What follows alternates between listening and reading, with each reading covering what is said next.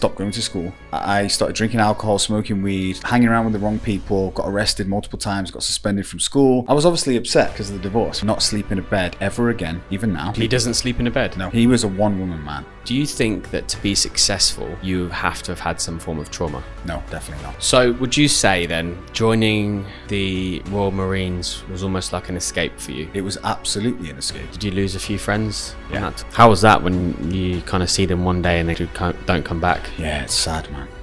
It's very sad. It's fucking young guys, you know, just life gone. Gone. I was upset, angry and frustrated because I was about to die and I had massive regret that I was 21 and had not lived life. This is where the story begins. Ladies and gentlemen, welcome back to the Daniel Lesse podcast. If this is your first time, welcome. But if this is if you're a repeat listener, thank you for coming back. I did notice though that on the statistics that a lot of people that watch and listen to this podcast haven't subscribed. So if you haven't already and you do love this and you listen to our episodes every week, please go over and give us a follow, subscribe, because it means more than you can know. So yeah, thank you very much for that. And then also if you listen on an audio channel, you can rate the podcast now. And if you rate the podcast, what it does is it helps us rank better on those pages. So whatever you want to give me, whether it's a 1, 2, 3, 4, or 5, beggars can't be choosers. If you just give us a ranking and give us a 5-star rating, if possible, then that would be good, because without that, we won't be able to get these amazing guests that we get every single week. So that leads me on nicely to this week's guest. We're joined by an ex-Royal Marine Commando who nearly lost his life when he was serving in Afghanistan. Since then, he's gone on to compete and fight in Muay Thai competitions in Thailand, start his own successful business, and also has a podcast himself. And today we're going to get so deep on this conversation and his journey and just discuss everything to do with how he's been able to evolve over the years since his days in the military. So thank you very much again, guys. It's a pleasure to have you here. And please join me in welcoming this week's guest, Cyrus Rustam. Thanks, mate. Is that the right way? Rustam? It is. Perfect. Oh, wow. Where's that name from? Nailed it. My dad's parents are Iranian. Oh, wow. Actually. But I've never been to Iran. My dad grew up in the UK and I grew up in Wales. So Yeah. Nice. Thanks for joining. Thanks for having me. Yeah, thank you. I mean, you know, I get some really interesting requests sometimes about people wanting to join the podcast. But you know, when I read your kind of bio, I was like, fucking hell, like this is some story. So I'm really looking forward to kind of getting into things and really just getting a bit deep with it, and just hoping to inspire some people. So yeah, give us a brief intro of kind of who you are and what you do. Yeah. I run my business, which is Boxica, which is a boutique fitness studio based in Studio City, Dubai. I've been in the fitness industry now for 15 years, and I was a Royal Marines Commando for 5 years. I traveled around the world, and my passion is fitness, helping people. I coach people online as well, so I have clients that I help with mindset, nutrition, discipline, and that's pretty much it. But there was some interesting traumas that I've had, and in my life I believe that I went through these experiences in life for a reason. Yeah, I believe everything happens for a reason, but I believe the universe puts you through situations and challenges so you can level up. And I had some massive gifts and lessons from these experiences, and as you mentioned, one of them was, you know, I was pretty much almost had the life snatched out of me, and you get some unique perspectives on life through you know, almost dying. Yeah. So rewinds to the earlier years then. So before we come on to obviously your time in the Marines, because this is going to be, and again with the trauma side of things, we will touch base on that. So if anyone's listening, don't worry, I'm not skipping it. I just want to go back to the very beginning, give a bit of context, and take it from there. So yeah, go back to your younger years and so family life. You got brothers and sisters. Yeah, I had a great upbringing up to around the age 13. So before that, as close to the word perfect as you could imagine an upbringing. Mum and dad together, lived in Prestatyn, which is a small town in North Wales. Prestatyn? Yeah. Never heard of that place. It's a beautiful town, but it's very boring. not a lot going on there. Yeah. And, you know, we had a dog, and we weren't poor, we weren't rich, we were middle class, we had money, we had lots of gifts for Christmas, and we never wanted for anything, and we were very close, right? We lived in the nicer part of town, so life was amazing. And one summer, we went on a family holiday with my mum. It was us kids. Yeah. I've got 2 sisters and a brother. I'm the eldest. And we went to Norfolk, and it was a little bit strange because normally we would stay around the North Wales area for our holidays. We'd go camping and stuff in Anglesey and that. And this time we went to Norfolk, and sure enough, this stranger was hanging around with our family and my mum. And I was old enough to kind of understand it was a bit off. And then when we went back home to our house, my parents announced that they were getting a divorce. Who was the stranger? It was a guy that my mum had met somehow, and he was a stranger, and he was also a strange man, because he was actually a weirdo. He was a bit strange, right? Yeah. And my mum had obviously planned to start a new life with him. And he was on the holiday with you? He showed up on the holiday. Where was your dad? He was working at home. Okay. I felt that it was off, and my brothers and sisters were maybe a little bit too young to kind of get it, but I was, 13, and I thought, something's up here. You start to question things then, don't you? I was questioning it big time, and as soon as we got back to house after that, my mum and dad were just like, yeah, we're getting a divorce. And in those times, I didn't know too many people that had divorced parents. It was there. It was definitely, I knew a few people in school, but not too many. Right? And also as well, when you, it's quite funny that you say this, because your situation is like, I'm not even joking, like so close to identical to mine. But even when you hear about people getting divorced, you don't understand it. You're just like, it's just weird that your parents and everything you know about growing up is about to change. Yeah. Dramatically. Yeah. Yeah. I thought it wasn't going to change dramatically. I thought everything was going to be okay. I understood that my parents were splitting up, but the plan was for my mum to get a house in North Wales. I was going to live with my dad, and my 2 sisters and brother were going to live with my mum very close by, and we were going to see each other every day, and life would go on as normal, except my parents were going to live in separate houses. Yeah. But obviously it didn't go that way. My dad made it very clear from the get-go that he did not want this to happen, and I'd see him regularly on his knees crying, pretty much begging my mum, don't leave. And I would join him sometimes, get down and just cry and be like, please don't leave, please don't leave. And I think my mum must have sat down and wrote a list on a piece of paper. What are the actions that I can take from here that will make this divorce most painful for everyone involved? And I think she went down the list one by one and just went tick, tick, tick, tick. I mean, she got a restraining order on my dad, so we couldn't come near the house. She moved in the stranger into the house. So I'm like, I'm like 13. This guy's living in my mum and dad's bed in our house, and his kids are in the house, and my dad's not allowed anywhere near the house. And I found weird naked photos of this guy in the house. Not naked photos, not weird photos, weird naked photos. Oh, fucking hell. Right? Fuck. And I got dragged to court and grilled by both of their lawyers at 13. It was crazy. And all the arguing and fighting and stress of it all come to this one day where my mum got full custody of the kids and most of the assets and money and stuff. I think it was normal in those days for that to happen. And my dad still wasn't allowed near the house, and she packed up everything. And when I say packed up everything, she left the wallpaper on the walls and took everything. Every single photo of their lives together, 25 years, was gone. All the baby photos, everything stripped. And she told me, get in the car.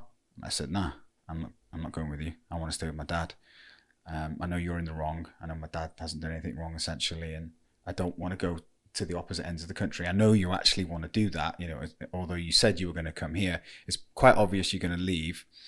And in my mind at that time, because I was a mummy's boy, I was the firstborn, we had a very close relationship. And I obviously loved my mum more than anything. And I thought, there's no way she's going to pick this guy over me. Like, at some point she's going to realize, like, nah, this is more important for me. I'm going to stay in my hometown. And I thought if I was stubborn enough and I just held my ground, that she would realize this and we could have that fairy tale divorce that I had in my mind, right? But how naive I was. She chose him. Of course, yeah, she did. Yeah, well, I wouldn't get in the car, so she called the police, and the police come in and said, "You got to go with your mum. The court's ordered it. You need to, go with her." And I just felt this anger inside. It's just everything had just built up, and I wanted to lash out, but I knew if I did lash out, that they were going to grab me and overpower me and just throw me in the car. So I said to the policeman, "Listen, I'm not going anywhere. If you want me to go in the car, handcuff me and drag me into the car. And wherever it is you're taking me, you better tie me down because I'm coming straight back here." So he looked at my mum and said, "Do you really want us to do this? Like, he really doesn't want to leave, So the police left and my mum left. And that was in 20 years after that, I probably spoke to my mum a handful of times. 20 years? 20 years, yeah. And so in that moment when she left, I obviously was heartbroken, 13 years old, mum's gone. And I built up some beliefs in that moment to protect myself. And I know this now because I've done loads of deep work to unravel that. What were those beliefs that you built up? So the first one was that relationships don't work. I watched my dad not eat properly for years, not sleep in a bed ever again, even now. And completely. He doesn't sleep in a bed? No. Where does he sleep? On the couch. Fuck. Never slept in a bed after my mum left him. He was a one-woman man. And she did that to him in that way. He's still bitter about it today. Like, he won't get over it. Yeah. And so relationships don't work. And that belief became a part of me, right? Everything I did from that moment was relationships don't work. And the second belief that I built up was that, because I woke up the next day and I don't know what I was expecting, but I was like, I'm okay. Physically, I'm fine. Went about my day and I was like, my mum's just left me. My sisters and brother have gone and I'm okay. So I thought, wow, I'm quite strong. I'm unbreakable. I'm stronger than what I think I am. And I actually still carry that belief today. So apart from my son, if anything happened to my son, I'm a broken man. But apart from that, emotionally wise, I feel like I can get through anything. Because I saw my dad and how it broke him. And I'm like, I wouldn't let anyone do that to me. Do you know what I mean? Like, another human cannot do that to me. Yeah. Apart from obviously something happening to my son. But so my dad had an interesting way of parenting me. His dad, my granddad, was quite strict and he forced a career on my dad. He made him become an engineer. My dad wanted to work with animals and be a vet. So my dad, having that upbringing, gave me complete autonomy over my life from 13.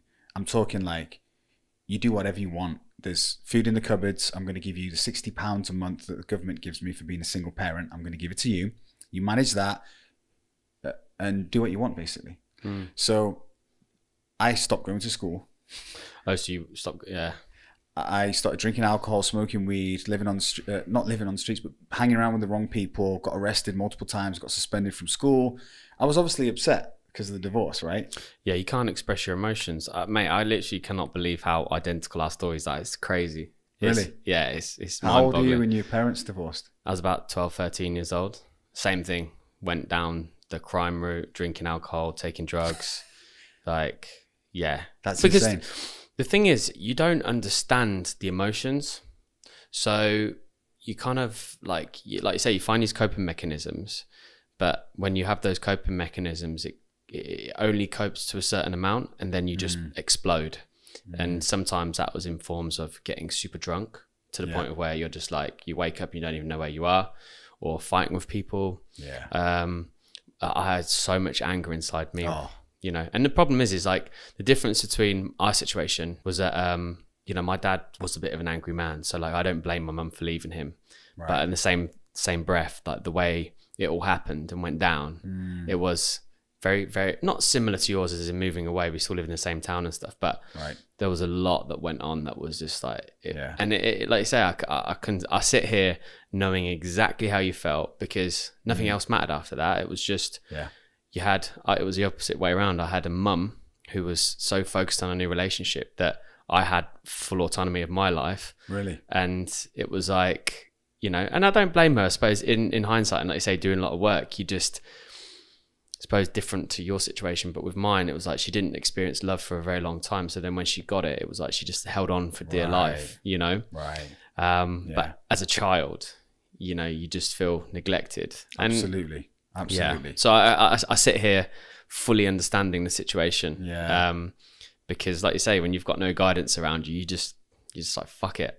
I don't want to learn about anything, you know? I don't want to go to school. No, mate. I didn't understand why I had to go to this place that they were teaching boring subjects. They were boring people. I hated school. I mean, my name's Cyrus. It's not, you know, John or, you know, we were in North Wales.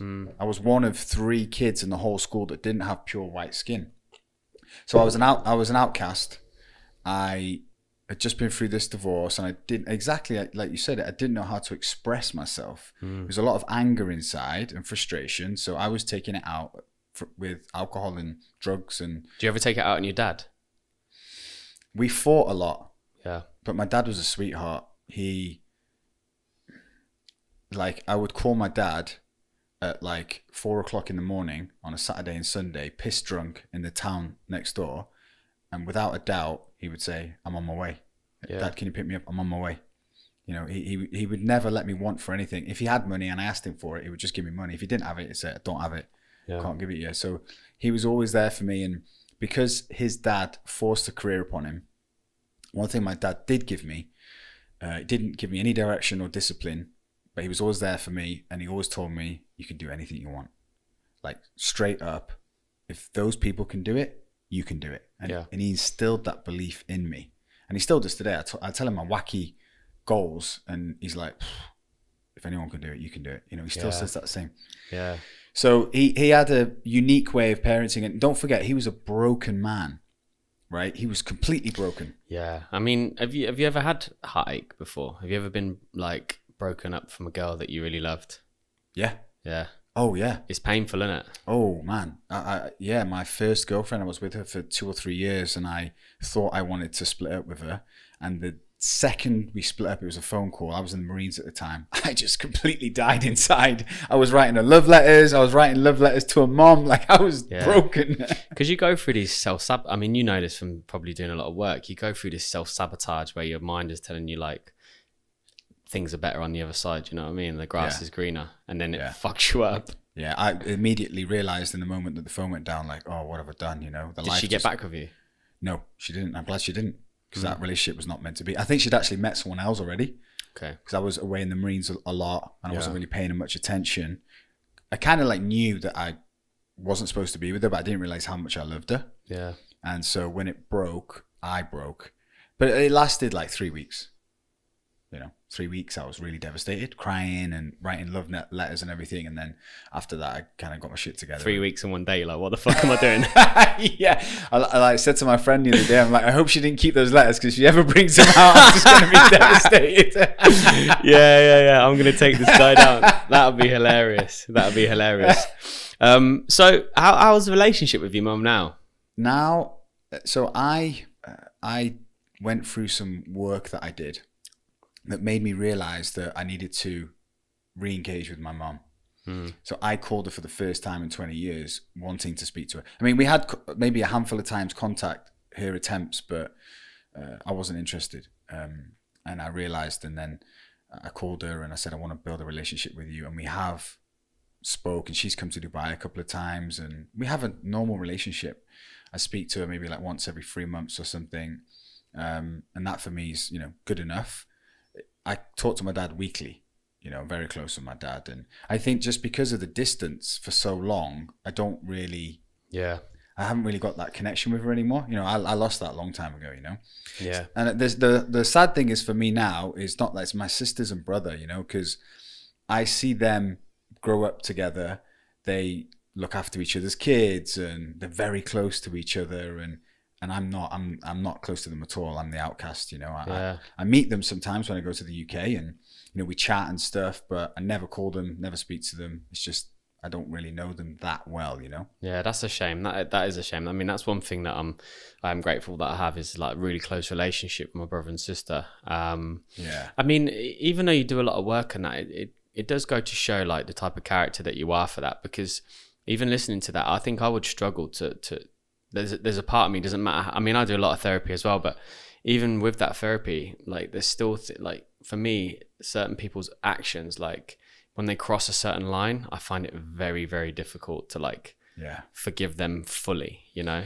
Yeah. It's not like it hold anything within me. It's just that I just kind of, okay, goodbye. There is a bit of that there. There is a bit of that. I mean, for sure. I don't have a relationship with my two sisters and my brother because of my mum, you know, and she actually said when she was here that she regrets all of it. And it's all well and good.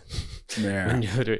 Yeah. Yeah. You know, I'm close with my dad. I have a very strong, very close relationship with my dad. I tell him everything and I speak to him, if not once a week, twice a week.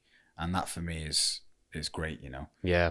Because, I mean, that's the thing, isn't it? It's like, I mean, I remember when I was very similar age to when my parents broke up, and I just had this realization that how I'd saw life was the complete opposite, because you think that everything's good and fine and you get to go out and play, and then these sudden life events happen where you're like, okay, shit, life is real. Bad things happen. Yeah. And this is what life is really like. And I think, you know, we don't ever get taught by the Disney films and stuff that these things happen. It's all like happily ever after.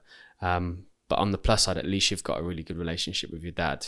Yeah. Like that's the most important thing, I'd say. And how about friendships? Like, do you have really good friendships with people?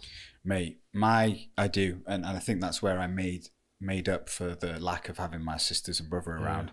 Especially when I went in the military, that was my family. Yeah. You know, the how close you are to your friends in the Marines, you're very close anyway. But I accepted them as my family. Yeah. And that's one of the best things I got from the military. You know, at the time, I felt like I belonged, and I had all these guys around me. Yeah. And we had similar backgrounds actually. You know, so that was really good for me. Yeah.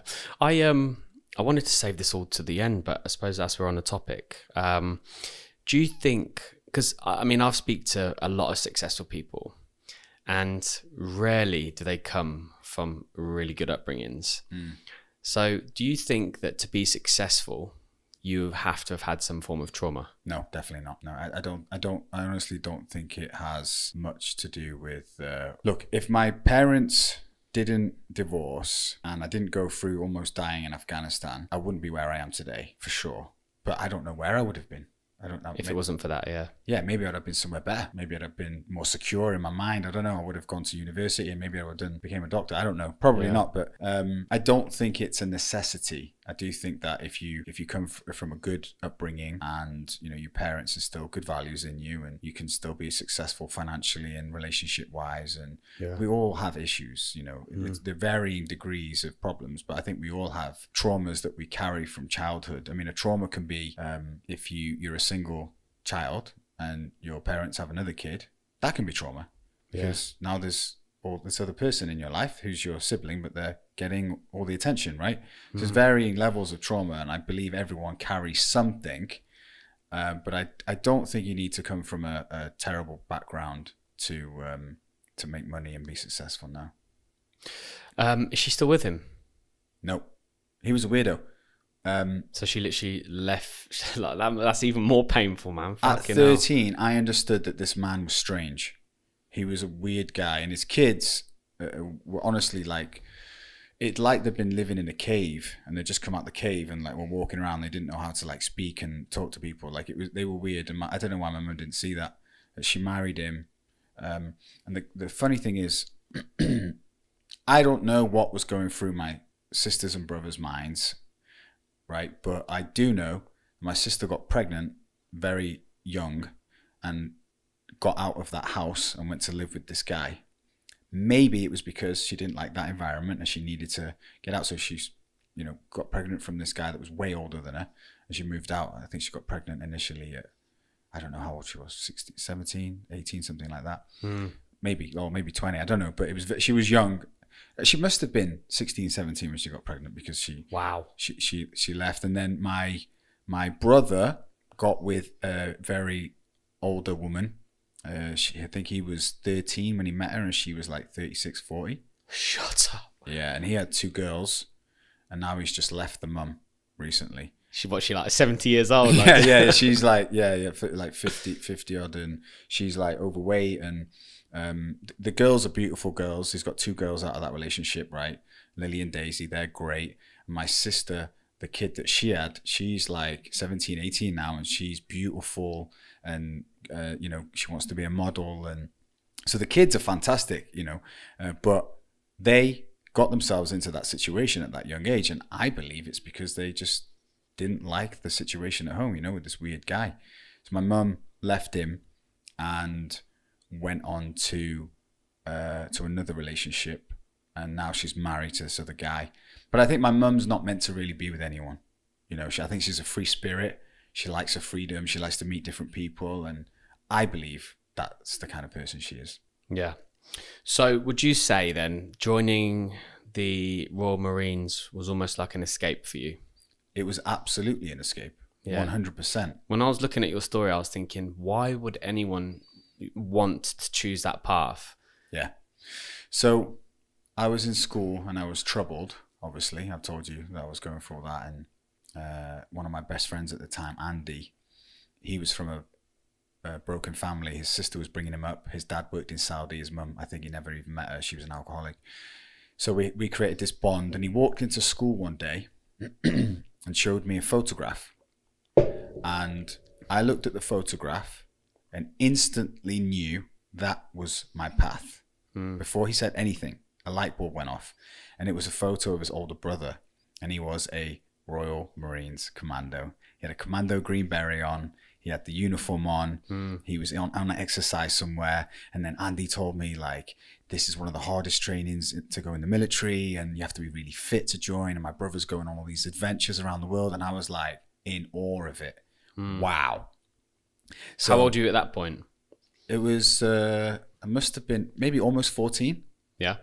13, 14, around there. So I stopped the weed. I didn't stop the alcohol necessarily. I was still not going to school. My attendance during the last year of high school was 43%. I still remember that number being on the report. But the next morning, after seeing this photo, I put shorts on, woke up at 5 a.m. and went for a run. And on that run, this is a moment that I'm proud of myself for, is because I'm running, and literally every step, I'm like, go back to bed, go back to bed, go back to bed. Like, I didn't want to be doing that. And it was uncomfortable for me, and I was out of shape, and I was blowing out my arse, and I was running around my town. And I had this like understanding that I could stop at any time, and I could walk back home, climb into my warm, comfy bed, and just fall asleep. And that was accepting my reality, which for me at the time was hell. I hated it. So I knew that in order to do this, I had to put up with this short pain that I was going through, this small amount of pain of running. The physical pain of this was like nowhere near the mental torture of this life. Yeah. So I got it. Day one. I understood I need to do this. So me and my friend Andy were obsessed with physical training. Like, honestly, like going down to the beach before the sun come up in the middle of the UK winter, in the rain and the wind, in shorts and t-shirts, in the ocean, right? Running up and down the beach with the sea up to our knees, doing push-ups, sit-ups and squats, training because we both needed to escape and we both wanted to be Royal Marines commandos. And so the story of commando training for me is quite an interesting one, because I walked into the recruitment office in Wrexham when I was 15 and 9 months old on the day, because you had to be 15 and 9 months old to apply to join. And the recruitment officer just looked at me and said, yeah, you're too young, come back when you're older. And I was like, nah, I'm 15 and 9 months old. And he was like, you've done your research. Okay, well, boys your age don't usually pass commando training. Only a very small percentage get through. So come back when you're older. And I was just like, nah. Like, he didn't obviously know what I got to and all the training I'd done to get to that point. And so he agreed to let me on the PRMC, which is the Potential Royal Marines course. It was a 3-day course down at the Commando Training Center to see if you were good enough to go into commando training. And I obviously smashed it, right? I'm just like so keen and fit by that point. So he said, okay, fair enough. Like you're not just talking. A lot of the boys that come into my office say they're going to train on this. You've obviously done the work, but I still think you should wait. Like you're still not fully developed. It's hard training. It's one of the longest, hardest military training courses in the world, from civilian into military. Anyway, convinced him. Dad signed the papers. I got in, and it was easy physically for me training. Like I was probably too fit going into it. I was one of the top 2 or 3 fittest in the whole troop. Smashed it. Got to week 27. There was 32 weeks of training at the time. And that was when you did the commando tests. And there's 4 commando tests. The endurance course, 2-mile run in swamps, rivers and tunnels. You got to go through a fully submerged water tunnel and all this stuff with your rifle. Yeah. The commando test. So the first one is the endurance course, 2 miles, like cross country, rivers, swamps, tunnels. So the tunnel was underwater, so you had to swim through it. One of them is, someone pushes you under, you go through, you put your arms out, and then eventually the other guy grabs you and he pulls you to the other side and you come out the top, and then you get your rifle and you carry on running. Wow. There's like swamps, like up to your chest swamps, and you have to keep your rifle above it. And it's a timed run, and they do a 4-mile run back to camp. So 2 miles of this, 4 miles back to camp. You must have been so fit after that. Crazy fit. Yeah. Yeah, crazy fit. Just like almost superhuman fit. And then you shoot your rifle at the end to prove that you can get your rifle through all that, and to prove that you can shoot accurately after going through that course. That's the endurance course. But that wasn't hard for me at all. That was like a breeze. I was so fit. The Tarzan assault course is a 30 foot in the air rope assault course in the trees. No safety nets, with kit on and weight and everything. Followed by the normal assault course, and it's like a 15-minute lung buster. And then you do the 9-mile speed march, which is a very fast 9-miler with your kit. And then you've got the 30-miler, which is a notoriously hard test. It's 30 miles across mountainous terrain with all your kit and rifle, and guys have died on it many times. And so I failed the first time. The training took its toll on me, right? You lose a lot of weight in training. In the Royal Marines training, you get 4 meals a day, not the standard British military 3, because you just can't eat enough calories for the amount of energy. Yeah. Wow. So you're really depleted and tired and skinny. And I got this infection in my knee. It was a small cut, and it got infected. And the training team moved me into the troop behind and said, look, you're obviously going to make it, Cyrus, just not with us. Go and heal, come through with the troop behind, and then pass everything. So I went back. In the next troop, I got through the first 2 commando tests, failed the 3rd one.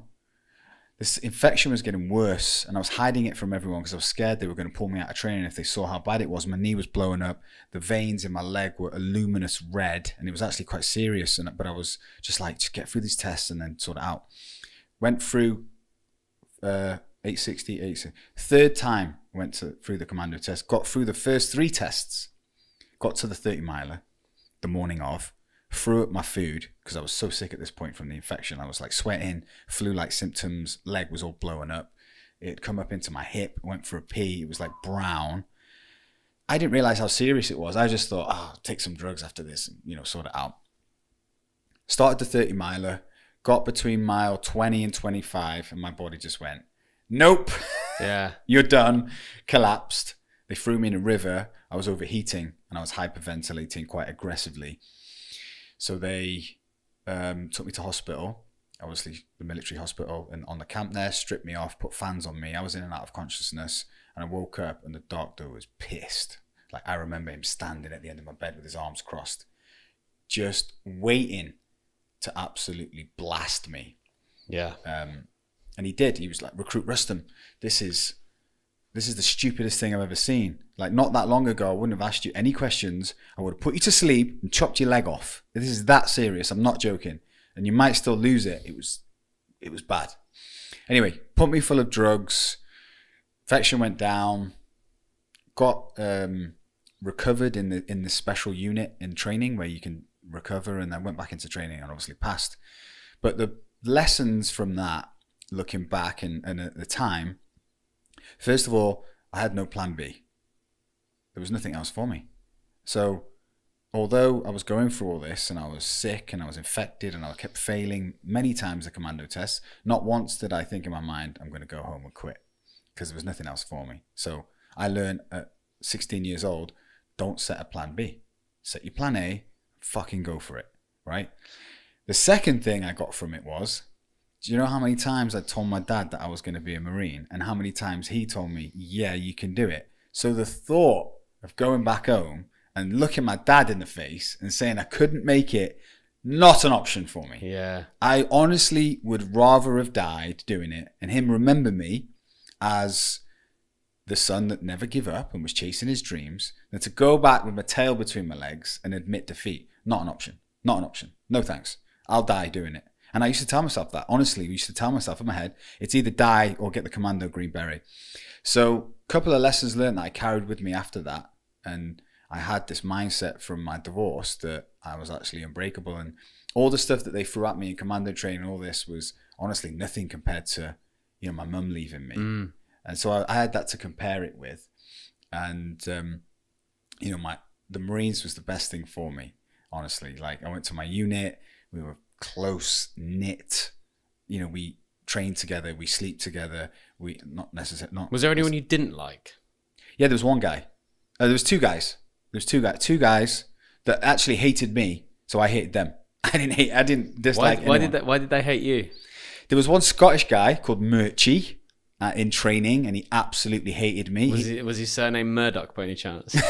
As I even call him Murdy. He was big jock guy, and he was very insecure, and I don't know, he saw something in me that he didn't like, and he hated me and used to give me shit all the time. But Do you ever have any scraps with these boys, or? No, never. No. And there was one guy in my unit, Matt, who hated me as well. He just disliked me, and I didn't have anything against him. I thought he was all right, but he just hated me. I don't know why. In the Marines, when you join your unit, you are what's called a sprog. You're a young Marine, and you do all the shit jobs. And you do something called a joining run. And the humor in the military is 10x civilian humor. Anything you find funny, it's not funny in the military. It needs to be extreme for it to be funny. Yeah, you have to be like, I know a few military lads and they're fucking wild. Like, the way that they like joke with each other, I'm like, wow, I'm pretty savage, but like these boys are like next level. Completely savage. I mean, the jokes, like my first day of commando training, they lined everyone up on the parade square, and the drill sergeant, you start with the drill sergeant as the drill leader, because he teaches you how to clean yourself properly, how to iron your unit, the basics. You start with the basics, right? You don't do the fun stuff like throwing grenades and jumping out of helicopters in day one. You do the boring stuff. And he walked up to me, it was 60 of us that started, got right in my face and went, "You're a fucking poo baby, aren't you?" Because I had brown skin. And the guys are like, and I was just like, but when you get to your unit, you do a joining run. It's so racist, isn't it? It's so funny though. I mean, honestly, if you have anything about you, yeah, they're looking out for weaknesses, right? So like, if he thinks that you're like sensitive to a bit of a racial joke, then he's gonna come for you hard. You need to have thick skin, and it's all funny. It's all fun and games at the end of the day. Like the training team in training thought I looked like, I used to have really buck teeth, really goofy teeth, because I sucked my thumb so much as a kid, as a baby, and they thought I looked like Freddie Mercury from Queen. Right? So what they did once is they played the Queen album, and funnily enough, my dad used to play Queen on repeat. Yeah. Like Queen and Beethoven, repeat. That was the only music he listened to. So I know all the words. And they put a black masking tape mustache on my skin and told me to stand there and sing and dance through every single song of the Queen album. And you were able to do it. And I knew all the words. And so they knew, like, oh my God, he knows the words. So they stood me there for like an hour. So in the unit, yeah, back to my story. When you join, they have something called a joining run, and it's notoriously like it's a thing that you do. When you get to your unit, you have to go through this. It's like a party. Right, everyone's drinking, and they make you do these like funny games essentially, and at the end of it, they shake your hand and welcome you officially to the unit. Welcome to the unit, you know. And you know, they told us, right, show up at like 6 p.m. with no hair on your body except for your eyebrows, naked. Right, so we all show up, all the new guys, completely naked, only eyebrows. We had like completely naked, not a hair on your body, right? Like, is it no clothes as well? Completely naked. Walk there with no hair on your body except for your eyebrows, like zero hair, like shaved, everything, completely, legs, arms, everything. And it's so they give you like these pints of whiskey, pure whiskey, and like drink it.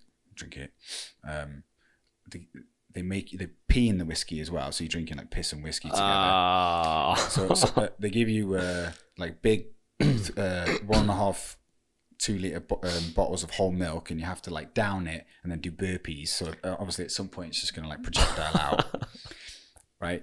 And then they made us like fight each other with like yoga mats, basically our roll mats that we use when we go on exercise, on our hands, just like play fighting, like not really punching each other, naked. And then we were playing like human... All while you're naked. yeah, everything's there. Yeah, you don't put any clothes on.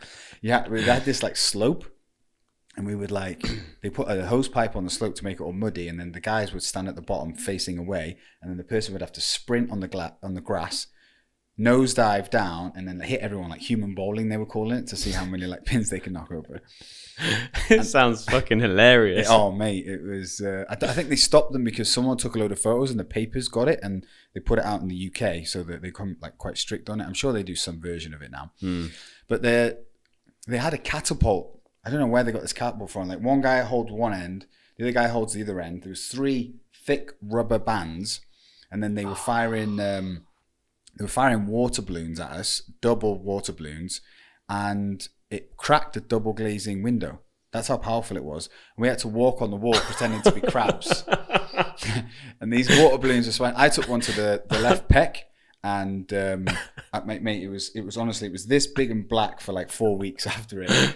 One guy got hit in the back of the head, and his nose smashed, and there's blood everywhere. And the final thing was the troop line up in 2 lines, take their flip-flops off, and you had to walk through the line slowly, non-emotionally, not a single emotion on your face, and they were slapping you with their flip-flops as hard as they could, and you get to a thick rose bush, and you had to do a front flip into the rose bush. So I was third in line. That must have been so painful. Yeah, it was. The first guy got halfway through the row of flip-flop slaps and made out a cry, and they said get to the back. And I was like, okay, so don't do that, because they will actually make you go to the back. The guy in front of me got all the way through the flip-flops and then dived into the bush but didn't do a flip. Said, nope, you got to do a front flip, go to the back. And I was like, man, I'm not doing this twice. So got through, did the biggest flip I've ever done in my life, landed in this thick bush of like nettles and roses, and they said, yeah, well done. And then I'm like, oh, but I'm stuck in this bush now. And I just went 3, 2, 1, you know, just like got out, and oh my God, the next day. But they shake your hand after it, welcome to the company. And that's just to give you an idea of like, normal jokes in the military are not funny. You know, you need to take it to extreme, but it's for a reason. I mean, you're brainwashed. You go to war together. You need that to be so close to each other. And, it was funny. How long was it until you went on your first assignment? I was supposed to go to Iraq when I first got there, but I was in trouble with the police for an incident in my hometown, like a fighting, drunken incident. So I was put on a travel ban. So I didn't go, unfortunately, or fortunately. Everything happens for a reason. I wasn't meant to go to Iraq for a reason. But Afghanistan was 2006, and that was my one and only tour. And when did you join? I went in to training around 2002, I believe. Oh, wow. So it was literally 4 years until you actually went out and... Yeah, a year of training. And then... What would you do in between the time then of like...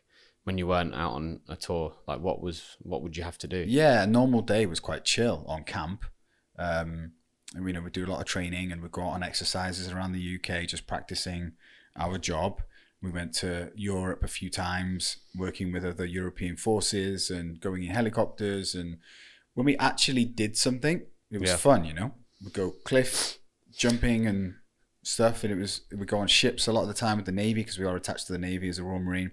Just practicing, just like you would in a job, just doing stuff. And Afghanistan was it was quite surreal before we went. Like I remember sat in my room with all my kit, desert kit, and at the time we were in Devon, and it was in the summer. It was a beautiful day, and our camp was on this like estuary. We would go into town, drink, party, sleep with girls. We were living like in a bubble there. In the military, everything was taken care of. You kind of do what you wanted as well because you knew you'd always get away with it. Absolutely. And there was always a big group of you, right? So no one could really say anything. Even the doormen in the clubs and stuff couldn't really do anything. There's like 30 odd of you, So we would go out dressed like women, dressed like superheroes. We'd literally go to Woolworths, was the shop at the time, pick a 5 to 7 year old fairy outfit, squeeze it on somehow, go into town and just cause havoc, And, we got arrested a few times, and it was fun. But I just remember sitting there in my desert uniform thinking, wow, like we're going from this to war. Like there's no in between.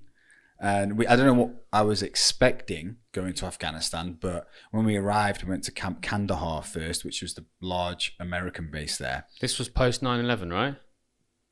This was 2006. 9/11 was 2001, right? Yeah. 2006. So it was all popping off in Afghanistan. 2006 was, yeah, big time. Yeah, it was very much a war zone. But we arrived on Camp Kandahar, which was the American base, and the Americans do things differently. Their budget for their military is insane. For the defense, and the camp was unreal. It was like KFCs and Burger Kings there, and the food was really nice in the food halls, and they had all these energy drinks and fridges, and in the British military we had none of that. So we were like, wow, this is not what we were expecting. We were expecting war. But we eventually made it to the British base, which was Camp Bastion.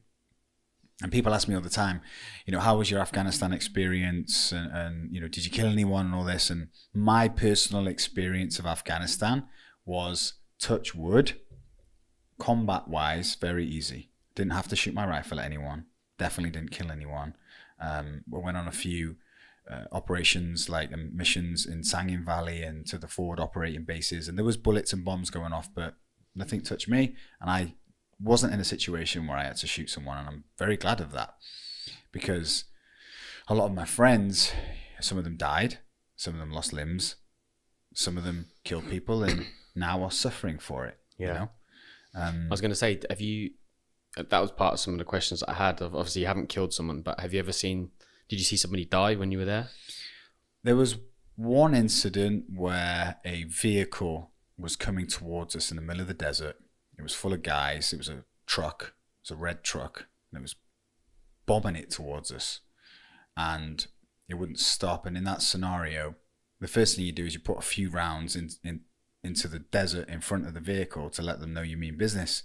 So the guys at the front of the convoy, 50 cal rounds are massive. If a 50 cal round hits the floor near you, you are shitting your pants, right?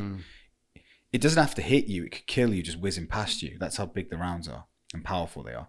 So a couple of rounds into the desert in front of the vehicle, it kept coming. The next thing you do is put a couple of rounds into the bonnet. Dum dum. By that point, if you're still coming, you're trying to do damage to us. Do you know what I mean? So a few seconds after that, they just killed everyone in the vehicle, and we just carried on. We didn't even go and check the vehicle. It was a war.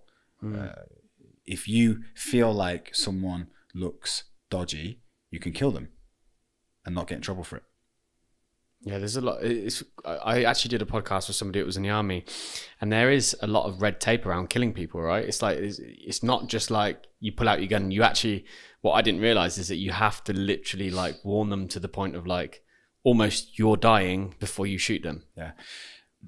In 2006, in certain areas where we were in Sangin Valley, there wasn't any of that. If you thought someone was dangerous, you kill them. And that was the rule. That was what they told us. If you think someone is carrying a weapon and they're gonna do damage, or they're a suicide bomber or anything like that, shoot them. Yeah. So unfortunately, there is people that get through military training and go to war and they just want to kill people. I didn't know anyone personally in my group who wanted to just kill someone for the sake of it. But there is people that go in the military and do that. Yeah. There's weirdos everywhere, you know? And we were playing volleyball and telling jokes as normal and living life out there, but we just have to go out on the ground a few times. And, you know, our unit did have it quite soft the time I was there. And after I left, you know, they probably got into some other things, but I'm grateful that it was not bad, you know? And then you said about obviously losing friends and stuff. Like, did you lose a few friends on that tour? Yeah. How was that when you kind of see them one day and then they don't come back? Yeah, it's sad, man. It's very sad. It's fucking young guys, you know, just life gone. You don't join the military to lose your life, you know. One of my very good friends' brother, who was in our same unit, there was two brothers, died. The bomb went off next to him, and it stopped his heart. And I watched my friend just, you know, I remember going to the funeral and hugging him and feeling him shake and just being like, oh my God, like, you know, his brother, his best friends died, and other guys died as well. And yeah, it's just sad. Yeah. It's just sad, especially looking back, being older, right? And being able to have that empathy and stuff. Yeah. Yeah. And especially now I've got a kid, you know, oh my God, I wouldn't wish my son to go in the military and do that stuff. No way. Yeah. So, you obviously ended up leaving camp, but on pretty unfamiliar circumstances, right? Yeah. Take us back to the day of that particular incident. Yeah. What actually happened? Yeah, we were on camp and the captain give us this like bullshit job, we would call it. It was just like, guys, go and pick up this package that's being delivered to the airstrip, take these two vehicles, pick up the stuff and come back. And we were like, oh, okay, you know. So one of the vehicles wasn't working. It wouldn't start. You had to jump start it. So you had to get it moving so you could start the engine. So we used the tow bar, pulled it, started it, unhooked it, drove to the airstrip, me and one of the guys, Smarty, my friend, turned the vehicles off, got the package, did the same thing, got it going, the engine. I jumped out of the front vehicle and went in between the vehicles and unhooked the tow bar, which was attaching both vehicles together. I took it off the rear vehicle first, and then the rear vehicle came forward. I was still in between. And it was trying to move forward, but the front vehicle was there and it was just kind of like hitting it and moving back. And the vehicles had armor on them, and the armor started around where my neck was. And so my friend got out of the rear vehicle while it was still trying to move forward, had a look in between them to see what was going on, and saw my head in between getting bashed, reversed back, and then I had my head, you know, smashed up. I didn't know the extent of the injuries, obviously, but I broke my jaw in 3 places, completely crushed the right side of like all my eye socket area, and my skull had been broken all over, basically. My head had been squashed. And I initially like brushed it off, you know, like, but then realized, oh shit, lied down on the floor. And then people were gathering around me, and my friends were holding on to me, and I could hear what people were saying. The blood was dripping out my eyes, nose, mouth, ears. And then I was like, fuck, this is bad. And I was in no pain, 0 pain. Adrenaline was obviously pumping, yeah? Didn't feel a thing the whole time. And my friends were holding on to my hands, and I could hear everyone talking, and I was thinking, it hit me that I was going to die. And I was dying. I would have died if they hadn't have come and got me and taken me to the hospital and did what they did. So I got clarity in that moment, right? Just about to die. No ego, no fear. This is it, right? And I was upset. I was super upset. I started screaming and squeezing the hands of my friends out of frustration, because I was like, fuck, this is my life. I've done nothing. I went to school. I went in the military. I'm 21 years old and I'm about to die on this fucking desert floor in Afghanistan. And I was upset and angry and frustrated. And my friends had to let go of my hands because I was squeezing them so tight, and I was so annoyed. And I couldn't speak and say words because my jaw was all messed up. It felt like an hour I was lying on the floor. It must have been like 10 minutes or something. The ambulance came and they took me to the hospital, and they did a scan, and they were like, oh, we can't do anything here. We need to send you to a bigger hospital in Kandahar, the American base that we initially went to. They didn't even have the doctors or the facilities on Kandahar to deal with this kind of injury. They took me to Oman, and somewhere along the line, I fell into a coma, and I was like pretty much just hanging on, by a thread. They had me on all these machines and tubes and stuff, keeping me alive in intensive care. Did your dad know about it? Well, they shut all communication with home when something like this happens, when someone dies, right? No one's allowed to call home until the military go and tell the next of kin. I fell into the coma, so right, we're going to go and tell the dad. The Royal Marines officer and priest went to my dad's house, and he was at work, so they went to the neighbours told him where he worked. There's like a security gate to the compound where my dad works, and then there's the factory, which he's worked at that point for maybe 25 years or something. And they show up at the front gate, and we're here to see Eddie Rustum, and they go, yeah, he's in that room there. They obviously know what's going on, right? Calls my dad, mate, come outside. There's two gentlemen are here to see you. My dad's like, what are you talking about? He's like, please come outside. Just come and see them, mate. You want to see them. So dad comes to the entrance of the factory. The guys are walking across the car park. My dad spots the Royal Marines officer in uniform and a priest. He immediately gets it, drops to his knees, like, Cyrus is dead. And like, that's just hit me emotionally, because I've told that story so many times before having a son. Didn't bother me at all. I'd be like, yeah, my dad was obviously in pain, but now I've got a son. The thought of someone telling me your son's going to die, broken man. That's the only thing in this world that would completely destroy me. So they, as you went to a coma then, so they went to see your dad, but like, what did they tell your dad? Did they just say that you was in a coma or that you died? Cyrus is about to die. It's not looking good for him. And you need to go out and see him before he dies. So they flew him to Afghanistan? They were about to fly him. 3 days later, I woke up out of the coma. They'd made the preparations for the flight and everything. I woke up out of the coma and they said, he's not about to die. He's awake now. We might be able to save him. Well, we think we can save him. Don't fly out. We'll handle it. So they didn't fly him out to see me. And I'm very glad of that, because I experienced some things in hospital for the next 2 months that I needed to experience on my own. If my dad would have been with me, I don't think I would have quite got it. And I believe that accident happened exactly as it was supposed to happen. What were those things that you went through though? The realizations? Yeah. Like what you mentioned, the things that you went through and that you wouldn't have gone through if he was there. Like, what did you go through? Right. So I had 2 operations in hospital. I'll get to that. I'll tell you the full thing. I was thinking maybe he's going to try and skip past it, but no, if we get to that, that's cool. I'll go through my full experience in the hospital, and I'll tell you exactly what I learned.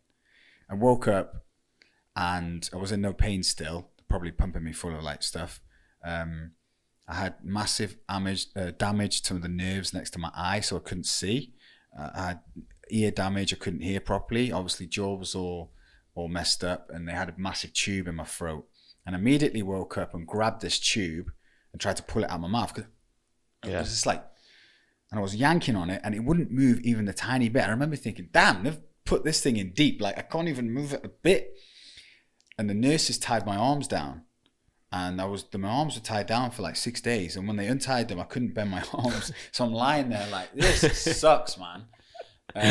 Couldn't speak, obviously. Just like crippled, just like, oh, yeah, just like out of it. And my brain had taken a hit. So I wasn't like thinking properly. And my body was pulling me into a sleep, man. Like deep. Like I would wake up for like 10 minutes. And then you go back and it'd just be like pulling me into the sleep. Like, oh, I'm so sleepy, 23 hours a day sleeping for like the first few days. Had an operation. Don't remember the first one. I remember the second one. They told me you're going to go for a surgery. Went in for the surgery. Woke up on a operating table in surgery. After the surgery, all the doctors and nurses are everywhere. These beaming lights beaming down on my head. I had all these tubes and everything still coming out of me. I remember very vividly opening my eyes. I was alone in hospital, right? There was no family there or anything. I was in Oman.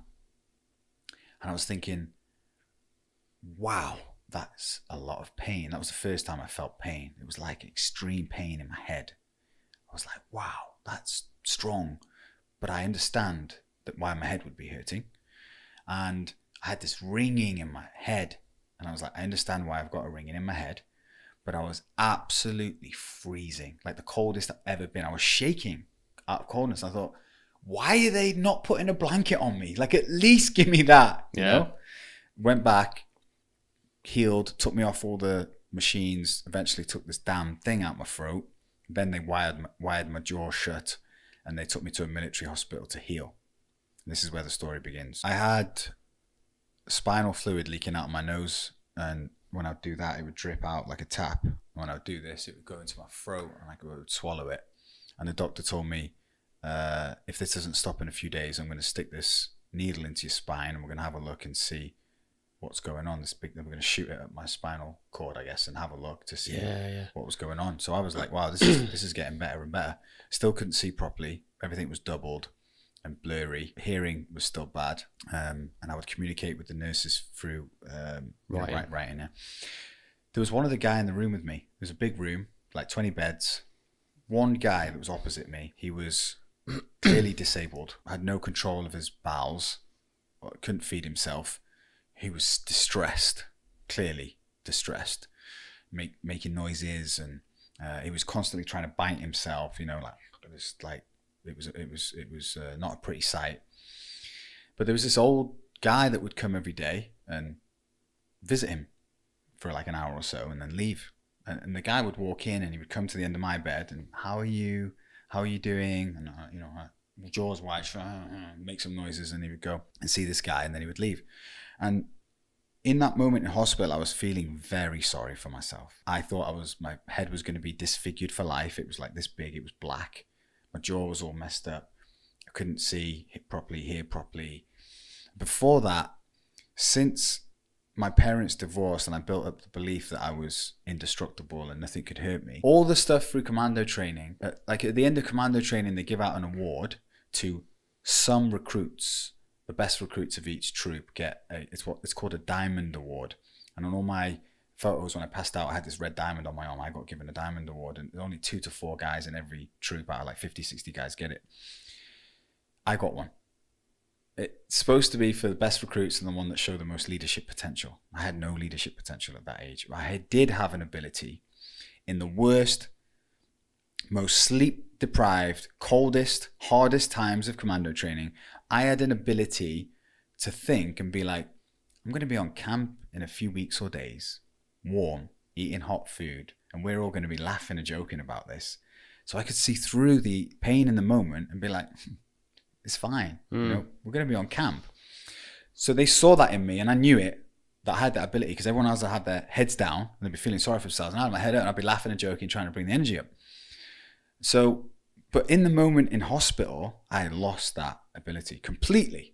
And I was feeling very sorry for myself. I was running through the incident over and over and over again in my mind, and it was still raw. And one day I wrote on my notebook, what's the story with that guy? And I drew an arrow to him. There was no one else in the room. I drew an arrow to him, like there was loads of people in there, but there was one other guy.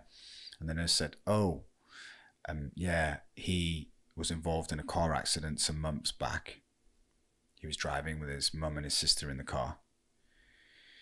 His mum and sister died in the accident. He's permanently disabled. He still has full capacity of his mind. He's very aware, but in no control over his body. The reason why he keeps trying to bite himself is because he's trying to kill himself. He feels guilty for killing his mum and sister. And that old man that visits him is his father. And I went, wait, what? This old man has just lost his wife and his daughter, and his son's like this for life, and he's trying to top himself every minute of the day. But he walks in the hospital with a smile on his face and looks at me and asks me if I'm okay. And I was just like, I don't get it. I feel like an idiot. And I felt shame. Shame on you for feeling sorry for yourself with this scratch when this is going on right in front of you. I felt so bad. And I was just like, literally sat up and you know, held my head up, and I was like, fuck this. I'm going to get through this. And immediately changed my mindset in that moment. And I started walking around the hospital more, talking to the nurses and telling myself, I'm going to fucking get through this. And not immediately, but a few days after that, I was running through the incident again in my head, like I would do thousands of times a day. It was just on repeat. Did you have nightmares about it? Yeah. It was in my mind constantly. And I think that anyone that goes through an incident like that, near-death experience, is going to have that. It's going to be like a physiological response, and you're just going to have it looping, right? Because it's such a traumatic event. However, I also know for a fact now that it all happened for a reason. It was all planned out through the universe, or whatever you want to call it, right? And I hadn't quite got the lesson yet. And I was running through it a few days later, and I realized, again, like a big light bulb, oh, I was on my deathbed. And during that moment of complete clarity, I was upset, angry, and frustrated because I was about to die, and I had massive regret that I was 21 and had not lived life. So when that moment comes again, everyone dies. I don't want to feel like that. And that's what I got in hospital in that moment. My job now is to live life on my terms, how I want. And when that moment comes again, I don't want those same feelings, because that was horrible. I was like so upset. So now that stayed with me. The two things have stayed with me. One is when stuff seems to be going bad, you're not having a bad day.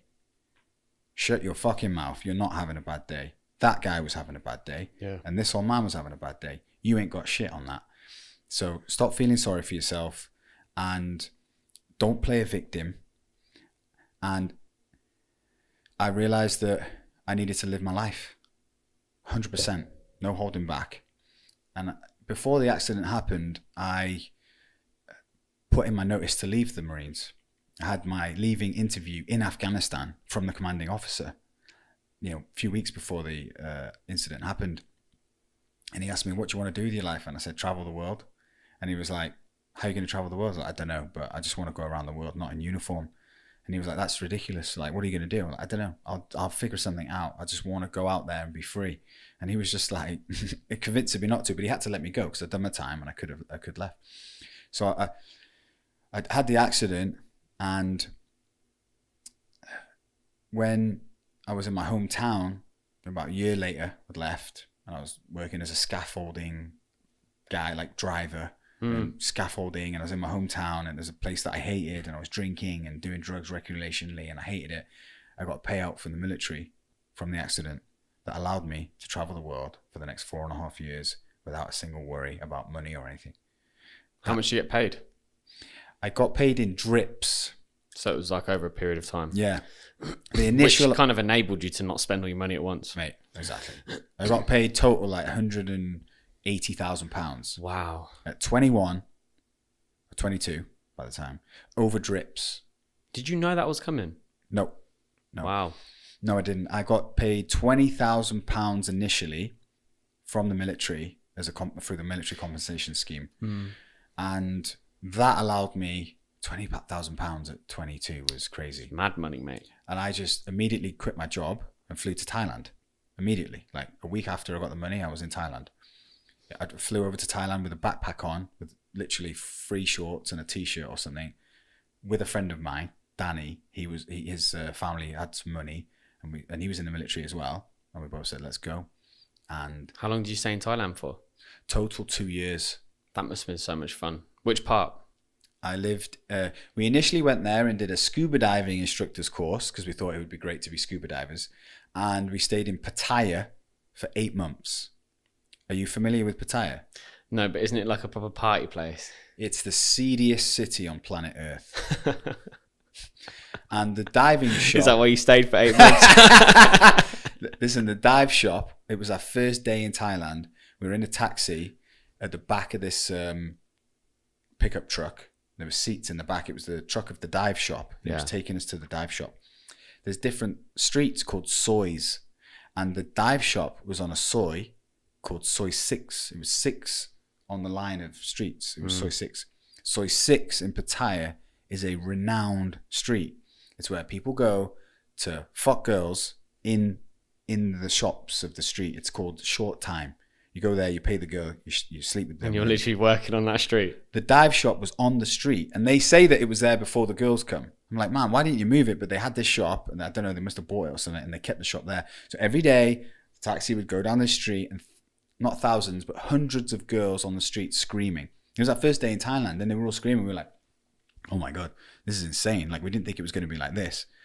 It's the seediest city on planet Earth. It started from the soldiers' war going to the beach to get some R&R away from the war. And obviously the locals heard about it, and the girls would go there and, you know, sleep with the guys for some dollars or whatever. And now it's a massive city, and it's just insane. You can't explain it. You have to go there to believe it. It's very seedy, just girls, older guys, the full thing, everything from, you know, and we lived there for 8 months, and we were just, you know, young, drinking, going out all the time. It was just never ending party. And we traveled around different places. And after 4.5 years of traveling, don't get me wrong, I loved every minute of it. Like, I was enjoying myself, and it was probably the freest I've ever felt because I had the money in the bank. Yeah. And 4.5 years, yeah? Yeah. Wow. Yeah. 2 years in Thailand. I got into I moved to Phuket and did some Muay Thai and fought doing Muay Thai, and fitness was always a part of my routine. Like, ever since I was 13, since I saw that photo, I've always done fitness, but diet was way off. Alcohol was like way in, not too much of it, like 5 days a week drinking, living the I grew dreadlocks. Imagine, I had dreadlocks, right? Just full bum life. And I knew I wanted more out of life. And there's only so many times you can go to a beach and say, this is nice, right? I was bored out of my mind. And I just moved to Dubai on a whim on my own with my stuff. From Thailand? Yeah. Yeah, and that's where my kind of Dubai journey started. 4.5 years, wow. And just a quick one with the whole Muay Thai thing. How long were you doing Muay Thai for as well? I was in Thailand for a total of 2 years. I wasn't doing it in Pattaya. When I moved to Phuket, I was doing it. One of my very good friends, Kev, was a professional Muay Thai fighter. He was also in the military with me, in the Marines with me, and he was really good at Muay Thai. Like, he was on the TVs fighting, he was going around Bangkok fighting in the best stadiums, and he's got the body for it, and he loved it. And I basically looked at him doing it, and was like, wow, that looks so cool, I want to do it. I ain't got the body for Muay Thai, I ain't got the mind for it. It's just pure punishment, isn't it? Absolute destroying each other. And before a fight, you would sit down on a little wooden chair next to the ring, and they would make you watch the fight before you. And I never understood why they do that, because you sat there shitting your pants watching these guys elbow each other's faces, thinking, what the fuck am I doing? Why am I doing this? That's what I used to think anyway. But I'm really glad I did it, because I believe as men we have it built into us to want to fight. Yeah, we are fighters. We used to kill each other and hunt and fight all the time. So going through that and going into a ring and having someone standing in front of you like, I'm gonna knock your head off, right? Yeah, that is an awesome experience for a man to do, especially when you do it as well. Yeah, it's really good. I won some and lost. American guy did a spinning elbow to my nose and knocked me out, and my nose was like, I'll show you a photo. It's on my phone after this, like bent on my face, and I went to the hospital and told the doctor, like I walked into the hospital with my friend, and the doctor went, what's the problem? And my friend started laughing, and I was like, my nose. And he was like, okay, let me have a look. He was like, not broken. And my friend started laughing her head off. And I was like, what do you mean not broken? And he was like, not broken, not broken. Cartilage. And he drew a picture and cartilage damage, and come back tomorrow, specialist here. He will help you. So I went home, and I was lying on my bed, and my nose was over here. And I was like, You can just see one eye, just like. I was like, not broken. And he said that the specialist will take care of it tomorrow. So the next day comes, walked into the specialist office. As I opened the door, I haven't even sat down yet. He goes, broken nose. And I was like, yeah, obviously. So I had surgery on it. And I stopped Muay Thai after that. Yeah. I was like, nah, it's not worth it. Yeah. For me. So Dubai. So how did you come to hear about Dubai then? Because back in 2013 is when you moved here, right? January 2000. So, I mean, it wasn't as popular a place to be. It was just after the crash. Like, people were a bit like, it wasn't as popular as it is now. So what spurred Dubai on? I honestly don't know. It was an intuitive feeling I had about the place, I guess. Don't forget, I'd been traveling. Traveling was not foreign for me. Like, I went to North America, Central America, all around Southeast Asia. We were used to just packing up a backpack and going to a different country. Yeah, so just going somewhere new didn't phase you at all. No, it didn't. But I wanted to go somewhere entrepreneurial. I had in my mind, every time I'd wake up hungover, I'd be like, man, this again. There's more to life than this. Yeah. And I was out of shape and I was into fitness, and Dubai felt like the place for me to go. So I got a job working as a personal trainer in Fitness First, and that's where it started. Had you done fitness before that? Like, had you done any personal training before? Yeah, I had done. Yeah, I was always. I did my qualifications to be a personal trainer way before that, like 5 years before that. It was somewhere when I left the military. I did my personal training qualifications. I was working as a scaffolder, and at the time, a lot of the guys were going to do private security. That was like big money for guys that were former Marines and paras and special forces. And all my friends were doing that. And I did my qualifications for that actually at some point. But I realized that was not going to be something I'd necessarily enjoy. Yeah. And it would have just been for the money. And I was so passionate about fitness, even though I was drinking and recreationally doing drugs and stuff, I was still doing fitness all the time and never stopped. So I was like, no, I want to do something I enjoy for a career. And I always knew eventually the money was going to run out and I'd have to do a job and do something. So I decided on fitness. And I was actually working for Tiger Muay Thai in Thailand when I was there as the CrossFit instructor there. And I was doing the classes there, you know. I was working for like an hour, max 2 hours a day. I was training for 4 hours a day doing Muay Thai. And the rest of the time I was just on the beach drinking and... Yeah. And how was it? Like, Fitness First is always an interesting one. It's like a landing ground for personal trainers. It was, yeah. And then they just kind of like do it for a few months, realize it's shit, and then off they go. Yeah. So at what point did you, because you've obviously gone on to set up now, obviously a successful business, but at that point you knew nothing about business. Absolutely so not. How was the transition from personal trainer into actually starting your own business? I'd been in Fitness First a few months and I met a guy that was a family member. He was like my dad's second cousin. I'd never met him before, but I heard he was in Dubai. So my dad was like, go meet him. And he was a banker. He was the CFO for Standard Chartered at the time. His name was also Cyrus. So we met up and we got speaking and he could see like the passion in me that I wanted to do something. And I had a bit of money. So we decided we were going to open up a CrossFit box. It was my idea to do CrossFit because I was into CrossFit at the time. So I left the gym. He invested, I think it was about 1.2 million dirhams at the time with a friend. And I did the work. And that was 3.5 years of my life. And it was my university, I guess you could say. Yeah, right? A lot of learning. I got thrown into the deep end of a business and I was a bum traveler. And I had lost... I always say to people think that if you're in the military that you automatically have discipline. You don't. You're in an environment that's conducive to the environment. When you leave the environment, all the discipline you have unravels. Yeah. So I was this bum beach boy traveling Muay Thai-ish guy that was drinking 5 days a week, partying. And now I was a business owner. And I had employees and I had to just learn. And honest to God, I would sit at the computer. It was hard. Like, it was a lot of work to do. And I don't think I was quite ready to do that amount of hard work. But something happened when I was in fitness first. I met my wife. My wife is like way above my level of like looks. Like everyone says your wife's beautiful. How did you manage that? I don't know how I managed it. I was earning like 4,000 dirhams at the time. She was earning 8 to 10 times more than me. She's good looking, had a great job, very confident, and I was just like bum guy. But we fell in love, and that drove me. That like got me out of my funk of like drinking and partying. And yeah, you just want to be a better person for her. It didn't feel right. I was like, wow, she's earning more money than me. That's not right. Like I don't feel comfortable with that. And I had dreams and goals, but I wasn't acted on them yet. I was on my own. I didn't give a shit.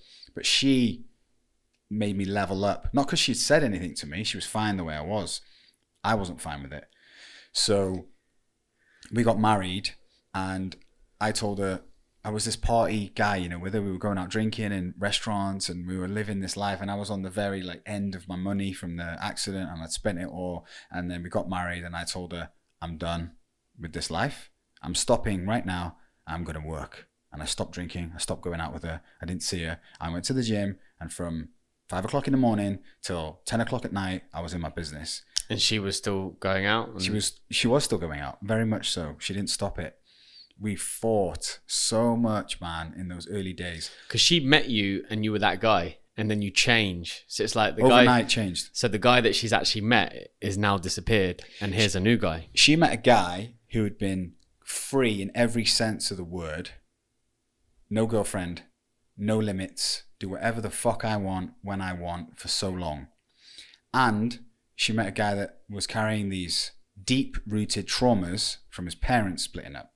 So we were like bouncing off the walls in this apartment. We met each other. We moved in 6 weeks later. We got married 6 months later.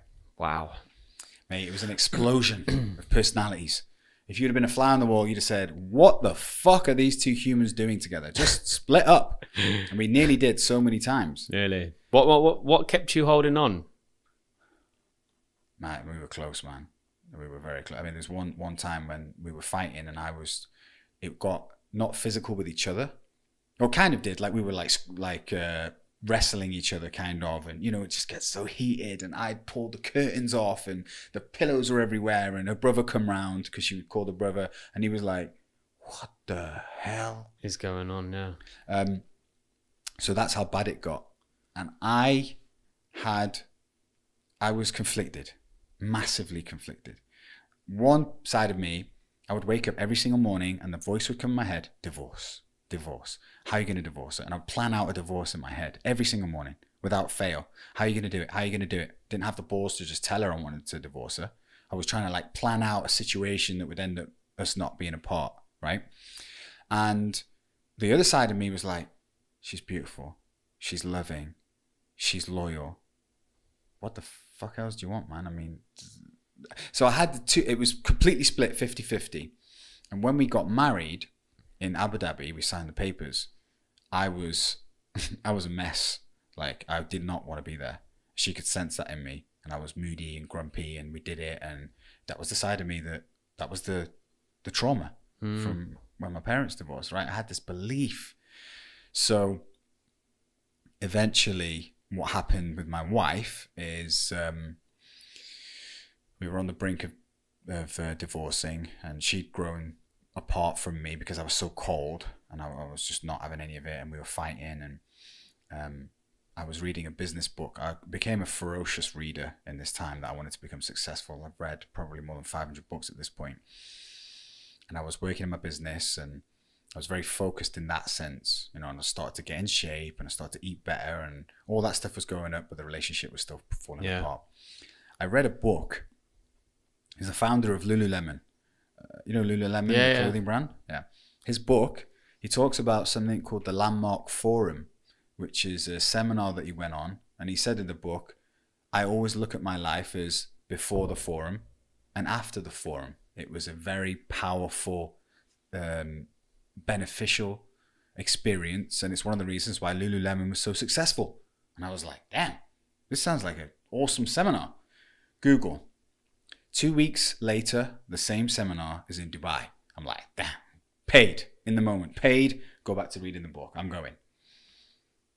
So I turn up at the seminar. Have you heard of the Landmark Forum? No, I haven't, no. Right, it blows my mind that people don't know what this thing is. 2.5 million people have done it globally. And I went on there thinking, they give you a call before the call. What do you want to get out of it? Business, money. Right, cool, great, you'll get that. Fine, I'm awesome, I'm in. Go there all keen, sit down, immediately realize this is not about money. This is not about business. This is weird. But again, the universe needed to hide the fact that this was a deep dive into self, because I never would have gone on it. And it disguised it for a business book for me so I could go there and receive this gift. It starts talking about life and the voice in your head and what that voice is, and starts talking about past traumas and how we carry them into adulthood. I almost didn't go back for the second day. Go to the second day. On the second day, they talk about parents and your relationship with them. And you know my story with the mum, right? And they said, if you're not speaking to your parents right now, and they did this whole thing, go and speak to them, because you can't live life fully if you don't have a harmonious relationship with the humans that brought you into this world. Very important. So I went off and pretended to call my mum. I ain't called my mum. These people are crazy. We did all these other stuff. I went back for the third day, and they said on the last day at around 5 p.m. you're going to get a realization, and it's all going to make sense. We were sat in these chairs for 12 hours a day. We didn't eat much. We're not allowed to take notes. You just got to sit there and listen, and you are engaged as fuck. Like, you're not bored. And on the last day, things were heating up, right? And people were crying and things were getting tense. And it was like a couple of hours away from this thing. And I was like, I ain't getting this thing they're talking about. Like, no way. Like, I'm just going to finish and go home, and fine, I learned some things. But, the hour, the minute, the second that they say you're getting this realization, a bullet hit me in the head. And all the hair stood up on my body. It just rushed through me, and I felt a release. And I cannot say any words right now that will explain this. You have to experience it. But if I was to put it into words and try and put it into words, for the first time ever in my life, I looked into a mirror and I saw why the way I was. Why am I so stubborn? Why do I think I'm unbreakable? Why do I believe relationships are doomed to fail? Why am I thinking of this divorce all the time? All of it, my full personality of life, all the experiences, it was right there. And then the realization was that you don't need to carry that with you anymore. Let it go and be whoever the fuck you want to be. So I was floating after this forum, and although I'd realized that the issues in my relationship might have been me, I still had that ego that was like, nah, it's not you, it's her, right? And then I was like, oh, can it be me? Maybe because of my parents, I don't know. So I went to therapy, and the nice gentleman, his name's Juan, he's from Lighthouse. I was sitting down with him, and he was taking me through things, and he got it immediately. Like, told him my whole story, but he didn't tell me. He wanted me to figure it out for myself. And I had the realization from the forum, and the voices of divorcing had kind of stopped, but they were kind of still there, and there was still a lot to figure out. And we got through all these sessions of therapy, and it was like this thing that was in the room that I could see, but I couldn't say it because I didn't want to admit still. My ego was still just holding on, like, just a few more days and he's going to stay with me. He was like, Cyrus, do you get it yet? And I went, problem's me? He went, problem's you, mate. You've got the issue, not your wife. And I was like, oh, damn. And that's the first time I spoke it out, that I had a problem. And wow, the voices in my head to stop the divorce immediately went away. And I never from that day thought about divorcing my wife again. And I got over the trauma of my parents' divorce through the Landmark Forum specifically, and then the therapy after it. I needed the therapy after it because my ego was so big, but the Landmark Forum, I tell everyone about it. And I don't know why people don't do this. I mean, it's insane how they do it. It's been going since the 70s. And my wife always tells me the best thing you ever did was a Landmark Forum. Really? Wow. And how long have you been married now? 10 years in April. Wow. And how's the relationship now? Amazing. It's not perfect. I mean, we have ups and downs, but Never is, right? Yeah. I truly believe, like everything else, our spirits were meant to come together. We were meant to go through all that crap. And I believe that we're supposed to be together. I really honestly believe that we are supposed to be together. And whether we'll last a lifetime together, I don't know. But I do believe that we're supposed to meet each other at that exact time. And again, like I look at through my life and all of these things that have happened, and I honestly believe that we all have a goal, right? You've got a vision for yourself and this business that you're starting, and you have a dream and this life that you want to live, the people that you want to meet, the body and health that you want, the money that you want to earn, the kind of wife and kids that you want. Everyone's got this goal that they want. And I believe wholeheartedly that the universe knows that. The universe knows you want this. So in order to achieve all these things that you want, you need to become a certain type of person. You need to overcome challenges and grow yourself. So when we get a challenge, like my accident in Afghanistan, it's a puzzle. It's a game. You got to solve it so you can level up. And the bigger the vision you have for yourself, the bigger the challenges the universe is going to throw at you, because you have more distance to go. But when we get these challenges, we play victim. And we say, oh, why is this happening to me? This is bullshit. I don't want to go through this. That's a gift. The universe is giving it to you so you can solve it and level up and get closer to the goal that you have for yourself. Yeah. And that's what I've realized throughout my life. There's a book written by Ant Middleton called The Fear Bubble. And he speaks a lot about that. And it's so true, because you go through life and that's how your brain's designed, right? Your brain's designed to protect yourself. But in reality, all it's doing is making excuses for the things. And I think one thing that I love about the podcast is it's helped me become very self-aware about my own situation. And I think being self-aware is so key. And obviously, I mean, I've had some times with my girlfriend recently which have been really challenging, and I spoke to my therapist about it, and he was like, said the same thing. He's like, it's got nothing to do with her. It's you. You're making her feel this way because of how you're acting. And it was just, it's very enlightening moment. And it's so important to have that moment of being self-aware. But there's a saying, isn't there, right? Hard times make hard men. Yeah.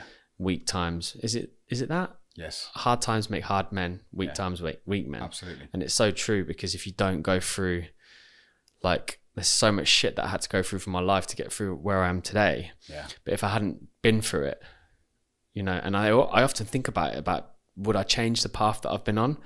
And I think whilst there probably could have been a more constructive path, I am here for a reason. And, I've probably far exceeded what my actual expectations were at the beginning. So you just kind of gotta thank it. Absolutely. It's all a part of your life, and everything you've been through has happened to you. Shapes you into that person. For a reason. Yeah. And now you are where you are only because of the stuff that you've got over, man. Yeah, 100%. So with the old gym then, yeah. At what point did you go, right, I want to get out of this and do my own thing? Yeah, my business partner, or investors, let's say, had promised me, we'd negotiated, it was 22.5% of the business was going to be mine for running it. I don't know how we come up with 22.5, but that was the number. And it became apparent to me at some point that they weren't actually willing to give me that part of the business. It was more of just like a handshake, verbal agreement. And everyone that's into business will laugh and say, you did all this on a handshake with a family member? It's like the worst possible scenario. Yeah. But I was young and keen and wanted to do it. And I'm glad I did it. Even my wife was telling me, everyone was telling me, get out of it, do this and that. But I'm a believer in just walking the path that you feel is right, going with your intuition, and I wouldn't have changed it, because I learned how to run a business through that scenario. I got something from it, and a little bit of money at the end when our paths crossed. So during my time in my first gym, I was lucky enough to land a job working for a member of the royal family as a coach. And so I was doing that, and had my clients, and I was just kind of in between things. I always knew I wanted to start a new business. So I was in London with my client, and I saw some concepts that I liked that involved boxing and fitness. I come back to Dubai, and I did what anyone would do in that scenario, and just spoke to the most successful person I knew in business. And that was a friend that I used to train with in CrossFit called Lee Borg. He's a very successful man. He's like 42, 43 years old. He's into luxury real estate, and he is a go-getter, every sense of the word. So I told him about my idea, and he said, mate, I can advise you and guide you, no problem. Like, you're one of my good friends, no worries. What's the concept? I told him, and he said, okay, how much research have you done? Went to a few gyms in London. Okay, you need to do more research, mate. And he channeled my passion for this new business that I had and guided me and just put my energy in the right direction. So I flew to New York, spent a week there, did like 4 or 5 classes a day, gathering information, taking photos, writing notes. Me and Lee flew to Amsterdam because we liked the look of a gym there called Saints and Stars that was like a very high-end boutique. Did all the research. Along the line, Lee decided, you know what, mate? Love it. I want to jump in with you. You go in 50, come up with half the cash. I'll come up with half the cash, and we'll go in. So half of the cash was 1 million dirhams. I didn't have 1 million dirhams cash. I had some of it that I'd saved, but I had to borrow a bit off my dad and, you know, scrimp and scrape here and there. Come up with it. Started to fit out. We'd invested. Fit out was going on. COVID hit. I remember standing outside of the gym or the building site, and Lee telling me, we're going to go into this thing called a lockdown. And I always call Lee Houdini because he knows things before it happens, because he speaks to all these people, right? He says, we're going to go into this thing called lockdown, and we're going to have to stay in our houses. And I was like, what are you talking about? 2 weeks later, we're in a lockdown. I was transferring money from my personal savings account into the business account thinking, I'm never going to see this again, because we didn't know what the hell was going on. We were so unsure. I was like, this is horrible. This is horrible. Boom, boom. But we got through it, and you know, Lee was kind of there to support me and put his hand on my shoulder and say, mate, it's going to be all right. We're going to get through this, and we're going to survive. And for a few times, it was almost not going to survive. You know, don't get me wrong. We had large expenses, and there was no one coming to gyms after COVID. We opened 2 weeks after lockdown. Yeah, when you launch a business, mate, it's like, you'll know this. Money just disappears. Hey, it's crazy. Just dissolves, like goes. Like, it's like, where the fuck has that gone? That's why I don't make business plans. Someone asked me yesterday, what do you do? Get a spread? I'm like, I don't do business plans. I don't want to know how much money I'm spending. Yeah, you just do it and you figure out as you go along. And it was stressful, man. It was very stressful. Yeah. And But you opened? Yeah, we did. And just after COVID? Yeah. After lockdown, but yeah. Yeah, after lockdown. And with masks, and we went down to like 8 people in a class at one point. We were supposed to have 34 originally. But slowly but surely, I don't count that first year in business as the first year. Like when I'm speaking to investors and stuff now, I'm like, yeah, but it was after COVID. Like it wasn't not a normal year. It was tough, but we scraped through, you know, with the help of Lee, my business partner, and just I had a vision for Boxica before I started it. And we had 4 different locations that we were going to set up in. We had a unit in DIFC, one in Al Sakal Avenue, one in Marina in a Damac building, and the one we have in Studio City. And Studio City is very family oriented. Good location, yeah.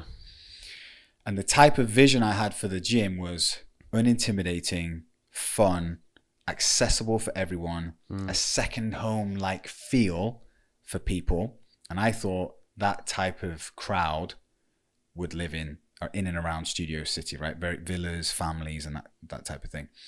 So we built a strong community of people. A lot of gyms say that, right? But if you go on Google and you look at reviews, Boxica, for a small boutique, it's got over 200 reviews, and 99% of them are 5-star. And in almost, not almost all, but I'd say like 75% of those, they mention community. Yeah. We have a very good community of people. With any successful business, you have to have a good community. Yeah. And that's what we did. And that's how we got through the COVID. It was just a relentless focus on building that. And our tagline in the early days of the business was find your inner hero. And that was just some stuff we'd come up with. But during lockdown, after lockdown, when people come to the gym, they kept saying, this is my therapy. This is my therapy. So we changed the tagline to boxing is therapy. And we made it like a second home for people. And we got to a stage in the business where we were like, okay, this studio is working, our boxing fitness concept. People started asking for more. Our customers were like, oh, but we want to, we want to do more different types of fitness. Are you going to open up something else? So that's when we were in like this crossroads where we were now running a profit. We had relatively low overheads. It was 2 million dirhams to open up that one studio. What are we going to do now? And there was 2 spaces available in the building for rent. So we just immediately took them on rent. We didn't know what we were going to do. We were like, let's expand. We took the whole back side of the building. We took these 2 leases, made a cafe and a spin studio, and we did another boxing circuits area, and just like total investment now is like over $1 million, and we're doing way over $1 million in revenue, and we have over 600 members, and it all started with that one small studio, just focusing on building a community. Yeah. What would you say the biggest parts of you've learned, because your entrepreneurial journey has been quite short so far, so what would you say you've learned so far from the first gym and now Boxica? I focus on people. That's something that I've learned. If you get the wrong people in your business that haven't got the right vision, and if they're not the right type of personality for your business, especially a service business where you're in front of customers every day, I've learned that. I heard a saying about that and it was so good because I mean, like in the business that I'm with at the moment, it's kind of like the opposite of this, but I believe strongly in what you've just said there. And I heard somebody say it so well, and they're like, hire slow, fire fast. Yeah. I've made all those mistakes. I've hired fast, I've fired slow, and through the mistakes that I've learned with people, I've learned how to do it. And what I do is when I'm hiring someone now, I sit down with them and I ask myself, would I hang around with this person if it wasn't for this job? I don't even ask questions about their education or anything or job experience. I'd want to know them. Absolutely. And if I like them, I'm like, okay, this person can be hired. Mate, you nailed it, right? It's all on the personality. These coaches are going to be in front of our customers, carrying the message of the community and everything. They have to be good people. They have to be likable, and they have to really care about the job. So I sit down and ask myself, would I hang around with this person if it wasn't work? If the answer is yes, that's ticked. Do they care about the job, and do they care about people? Tick, yes. I don't care how much experience you've got. I'll teach you everything else. Yeah. So that's one thing, the people thing, right? And also, I had 3.5 years experience running a business, which was my first one, and wasn't that experienced. And my business partner, Lee, was experienced. And that was key for me. Partnering with him in the early days was one of the reasons why I am the way I am today in business sense. And he was invested in the business. He was involved massively in the early days. Like, he was there. If I call him 24/7, he'll answer the phone. Mate, I've got this thing going on. What do you want to do? Oh, blah, blah, blah, blah, blah. Do it like this. Great. And over the years of just calling him and speaking to him and having that time with someone that's successful, now I've learned to think like him. Yeah. So if something comes up, my brain goes, what would Lee do? Blah, blah, blah. Do it. And I just make this, I'm confident enough now to do that. But in the early days, I wasn't. I would call him. And like, I've said this recently in a video on my Instagram, like, I called him for 2 reasons. One, because I thought I needed to, because he's my business partner. I wanted him to be involved in everything. But really, if I'm going to be honest with myself, I needed his assurance. I wasn't confident enough to make the decision yet. So partnering with someone that has the experience that you don't, or the confidence, or something that's lacking in you, right? I was the fitness guy. He was the business guy, and it just works. Yeah. It's a very lonely place, business. And I've interviewed so many people that when I talk about their journeys, I'm like, would you do anything differently? And all the ones that started a business alone said, if I was ever starting a business again, I'd do it with somebody else. And I really resonate a lot with that. And I think it's a good point you mentioned there, is like having that sounding board, and then getting to the point where you've got that courage to then go, right, I can make that decision myself. Yeah, people, man. Like, since moving to Dubai, there's 4 people that have helped me and influenced me the most. My wife got me off my ass, right? And got me to lit a fire up my ass and actually get something done. My current business partner, he inspires just from pure action. He just is himself, and you're around him and you're like, damn, this guy is killing. You just, especially the man inside you wants to be like that level of guy. Just being around him is like, wow. Because that sort of trait, it's not attractive as in a sexual sense, but it's like attractive in a sense which is like, I'm inspired by that, the aura of that person. That's just Absolutely. Like, and it's like, if we go back to, 1,000 years ago, it's the dominant guy that just goes out and hunts. Do you know what I mean? He's that guy. And a lot, I did a podcast with a masculinity coach, and it is funny because that tends to be beaten out of men nowadays, because the whole feminism thing and wanting women to be powerful, and it's like, they can do that, and that's great, and we encourage it, but we should do it together, not one or the other. Absolutely. We're men. We've already spoke about this. We evolved in hard times, and we thrived, and we fight, and we kill, and we take over. That's in our DNA. Yeah. Can't escape that. And society over time has just put us on a stepping stone to less of the killing, more of the end. But again, it was one thing that I spoke about recently as well, is like, it doesn't matter what you do, just whatever you do, have a purpose. And I think I went to, again, with a masculinity coach, I met some of the people in his kind of like brotherhood group. And, you talk to a lot of these men and they're lost. And it's like in that group, and they need to be around other men to like bring them out of their shell, because they've kind of followed a life of somebody else, and with culture that you have here. And, it's like arranged marriages, and you should, and everyone's making a decision for you. So you don't, and then you get to this point of like midlife crisis where you're like 45, 50, and you're like, fuck, I've done everything according to somebody else's life, not my own. So slightly digressing there, but like having that aura around is so important, because it's just a reminder of like,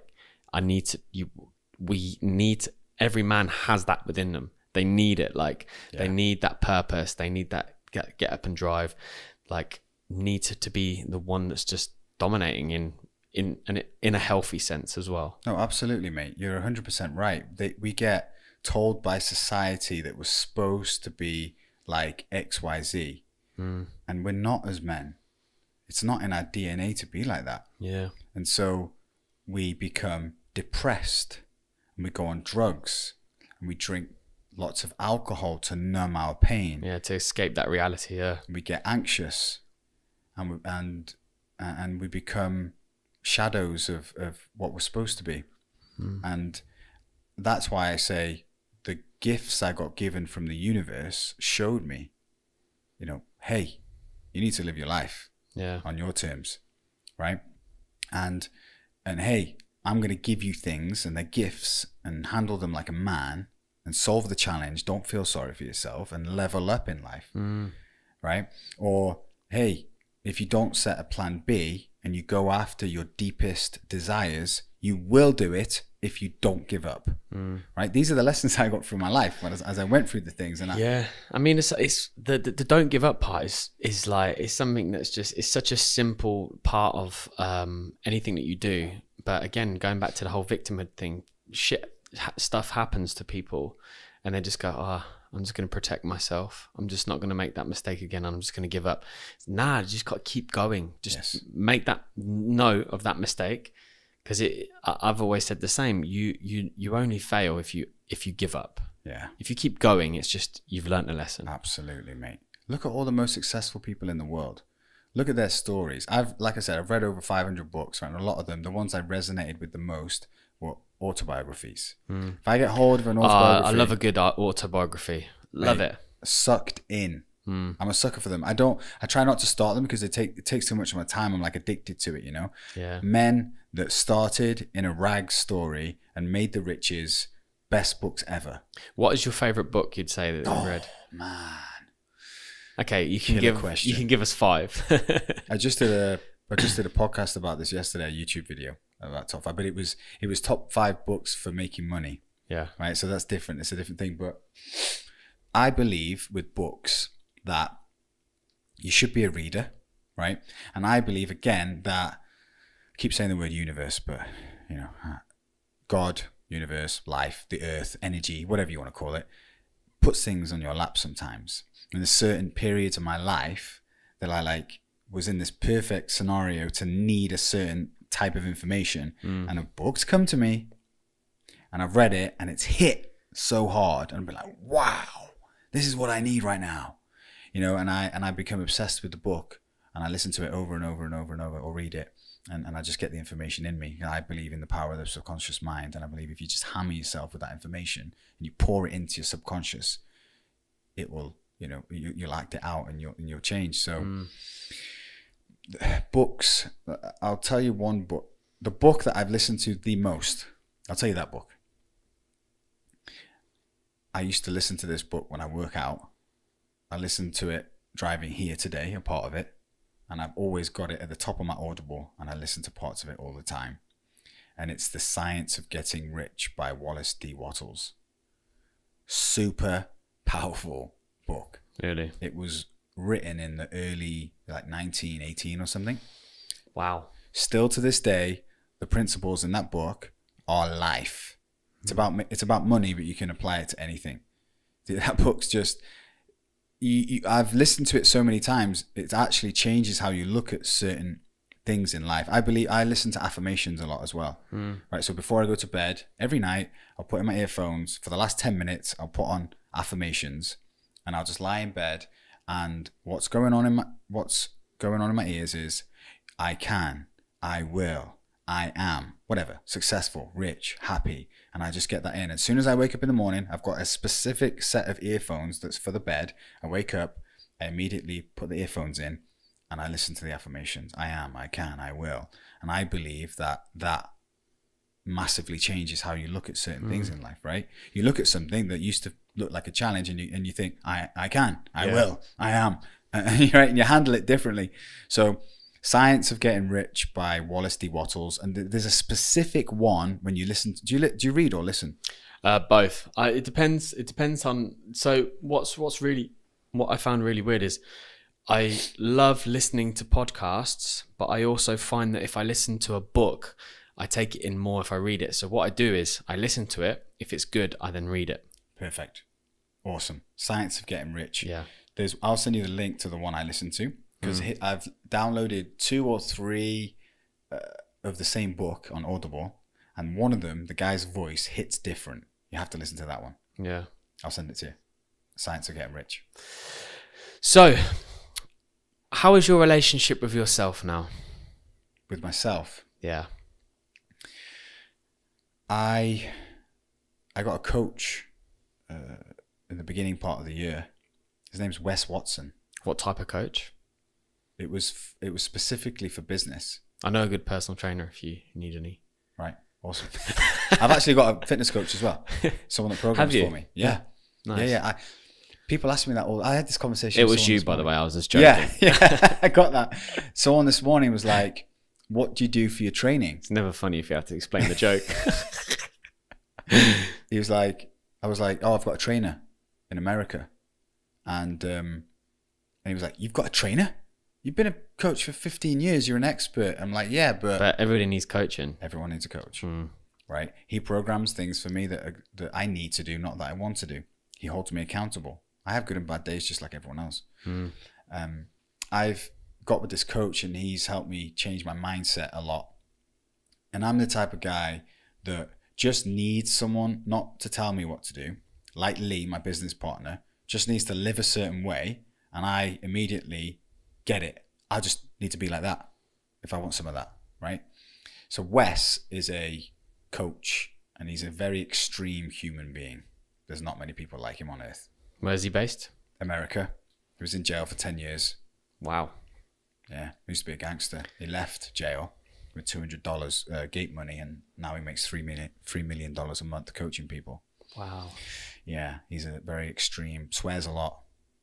All the tats, massive, and a lot of people hate him and a lot of people love him. But I went in this coaching group. It was like $20,000, and I got one call with him for 20 minutes, one-on-one, and the rest of it is just a group course that I can't go on because of the time difference. I just listen to them. But he has helped me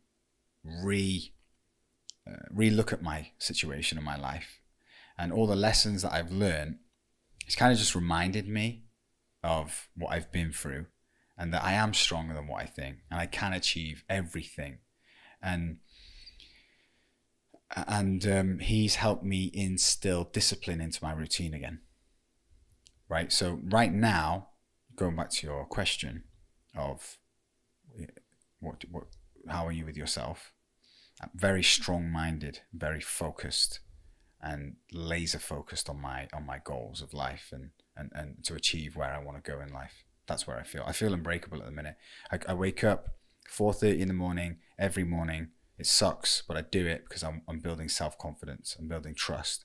I'm in great shape, and it never was always like that. You can see on my social media when I was a trainer for so many years, I was out of shape, and I instilled that discipline in me. Again, I mentioned it earlier, like people think because you're in the military that you automatically have discipline. You don't. It's the environment. When you go into civilian life, you get taught it, but you have to implement it. Yeah. You have to have self-discipline here in the real world, right? No one's disciplined. You haven't got a commando to scream and shout at you when you don't do things that you need to do, right? Get off your phone, Cyrus! Yeah. Like you can come home from work and you can eat a load of crap. Nothing happens. You can skip the gym if you want. You can stay up late. You can go out boozing and you can drown yourself in this poison if you want. You can take drugs. No one's going to tell you what to do, right? So in civilian, outside of the military, you need self-discipline. You need to discipline yourself. You need to build habits. And I did that from, alcohol drinking, beach bummy style life to who I am today. It's just from instilling habits and being disciplined with myself, eating the food that I needed to eat, not that I wanted to eat, waking up at 4:30, because by doing so, I'm creating time of the day that no one else is up, that I can work on my goals. And also it sucks waking up that early. So every time I do it, I build a little bit more confidence, a little bit more self-trust. People ask me, how'd you do it? Why'd you do it? If you're out there and you're struggling with discipline, the first thing you can do is contact me and I can coach you. But you've realized that getting in shape, getting your body in shape, right? You're obviously in great shape yourself as well. And thank you. When you do that, you build a level of self-trust and confidence that people that are out of shape don't have. Because what happens is they're out of shape and they hate it. No one's out of shape and says, wow, this is great. I'm awesome, healthy, looking good. No, you're not. You don't believe that. Like seriously, be honest with yourself. You want to be in shape. And what happens is people say, I'm going to go on a diet. And they start a diet and they do it for 2 weeks or a month. I hate that word, to be honest. Diet. Yeah, I hate it. They want to get better, right? They want to lose weight. They want to be in shape. So they start looking at their food and they start training. And into it, at some point, they fail. They give up, right? You said it yourself earlier. You only fail when you quit. They do that. So they've told themselves they're going to get in shape. They've started the routine. They've done it for a while and then they stop.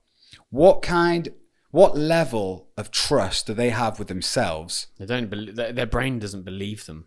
The subconscious laughs at them.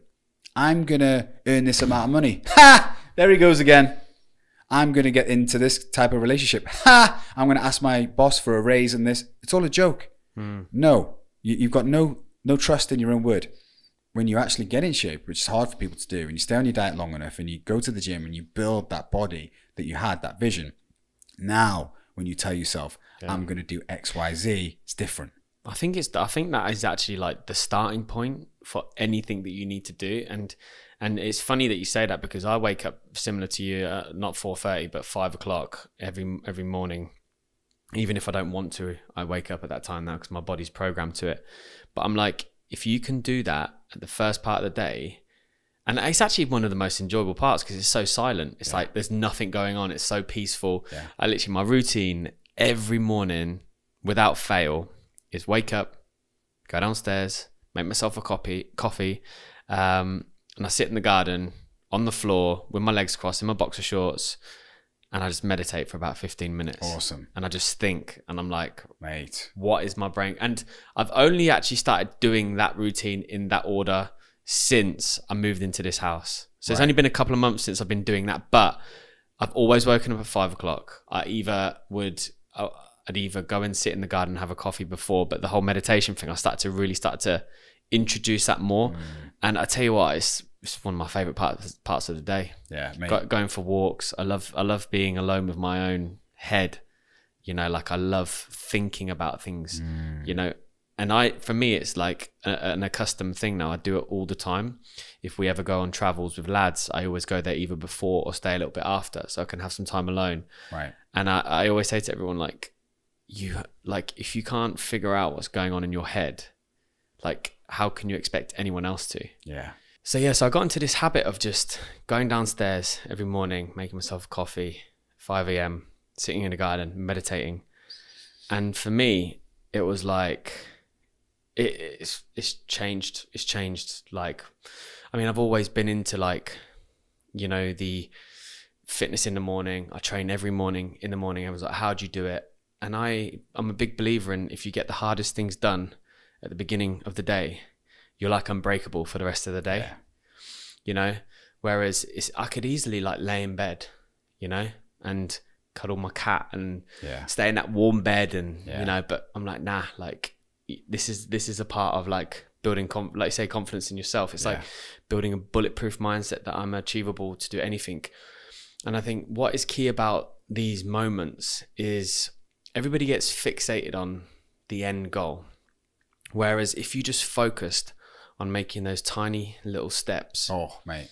Those, like, it's like everybody wants something now. It's always like, you know, I want to take testosterone, growth hormone. I want to do this. I want to get, you know, a tummy tuck. I want to get, and it's just like, it's so simple. Like, if you want to achieve something in your life, just start making the steps. And now, like, you don't have to go an extreme, but just try something small. And then the next day, try something on top of that. And then all that effort over a period of time will compound, and then you will have that, you know.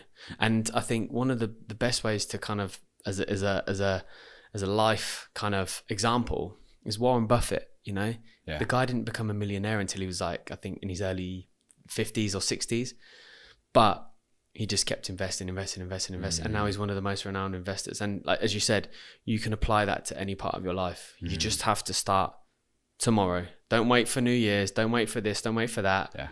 Just start tomorrow and start with a small step. Maybe that is waking up at 5 a.m. for the first time. Then going for a walk or whatever it might be. But the second you say you're going to do something and then lie to yourself, it then just implements all this doubt, which will then tell you that here's your imposter syndrome, you know. Whereas if you install yourself with confidence, I'm not saying you will never hear the imposter syndrome, but it's a lot easier to put it to sleep when you've installed loads of confidence in yourself and real life data. Mate, I say the exact same thing to my clients.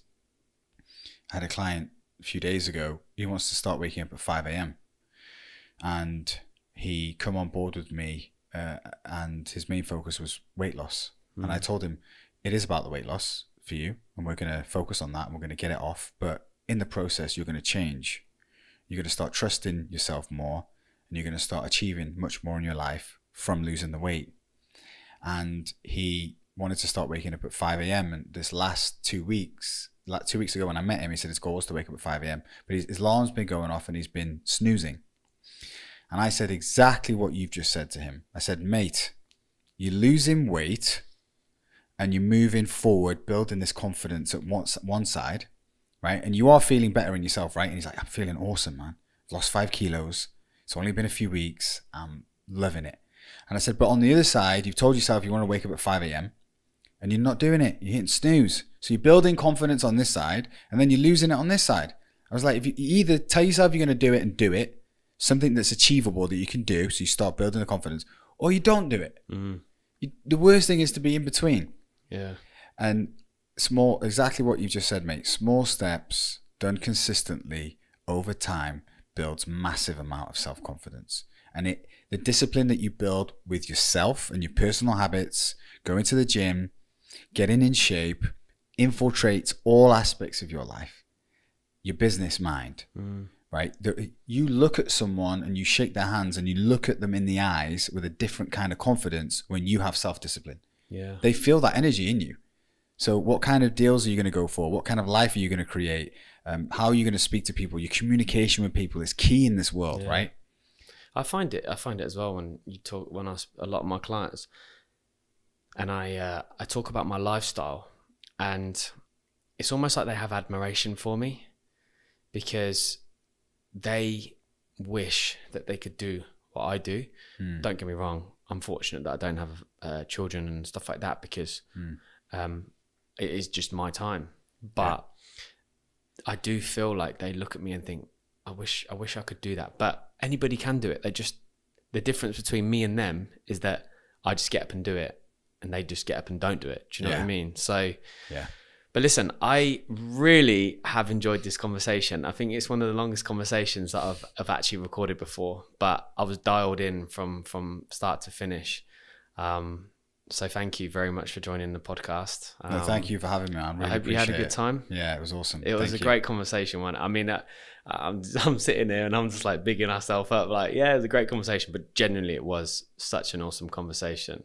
Great, it's great to sit down and have a chat with like-minded people. And there's a lot of wisdom that people can take from this. So if you are listening to this still and you're at the end, I'm sure you're going to be listening to that thinking, wow. So thanks for tuning in. I do appreciate it, giving me your time. I just want to provide as much value as physically possible because once upon a time, I was in a place where I was stuck, lost, and I didn't know what to really do with my life. So if I could have this back then, it would have been a life-saving. So it's kind of the driver of why I do what I do for this podcast is so I can at least help one person. If one person just messages me and says that podcast was amazing, then I'm a happy man. So until next time, guys. Also, don't forget to give me a 5-star review. But yeah, until next time, guys. Thank you very much. Don't forget to like, follow, and subscribe. We'll see you again soon.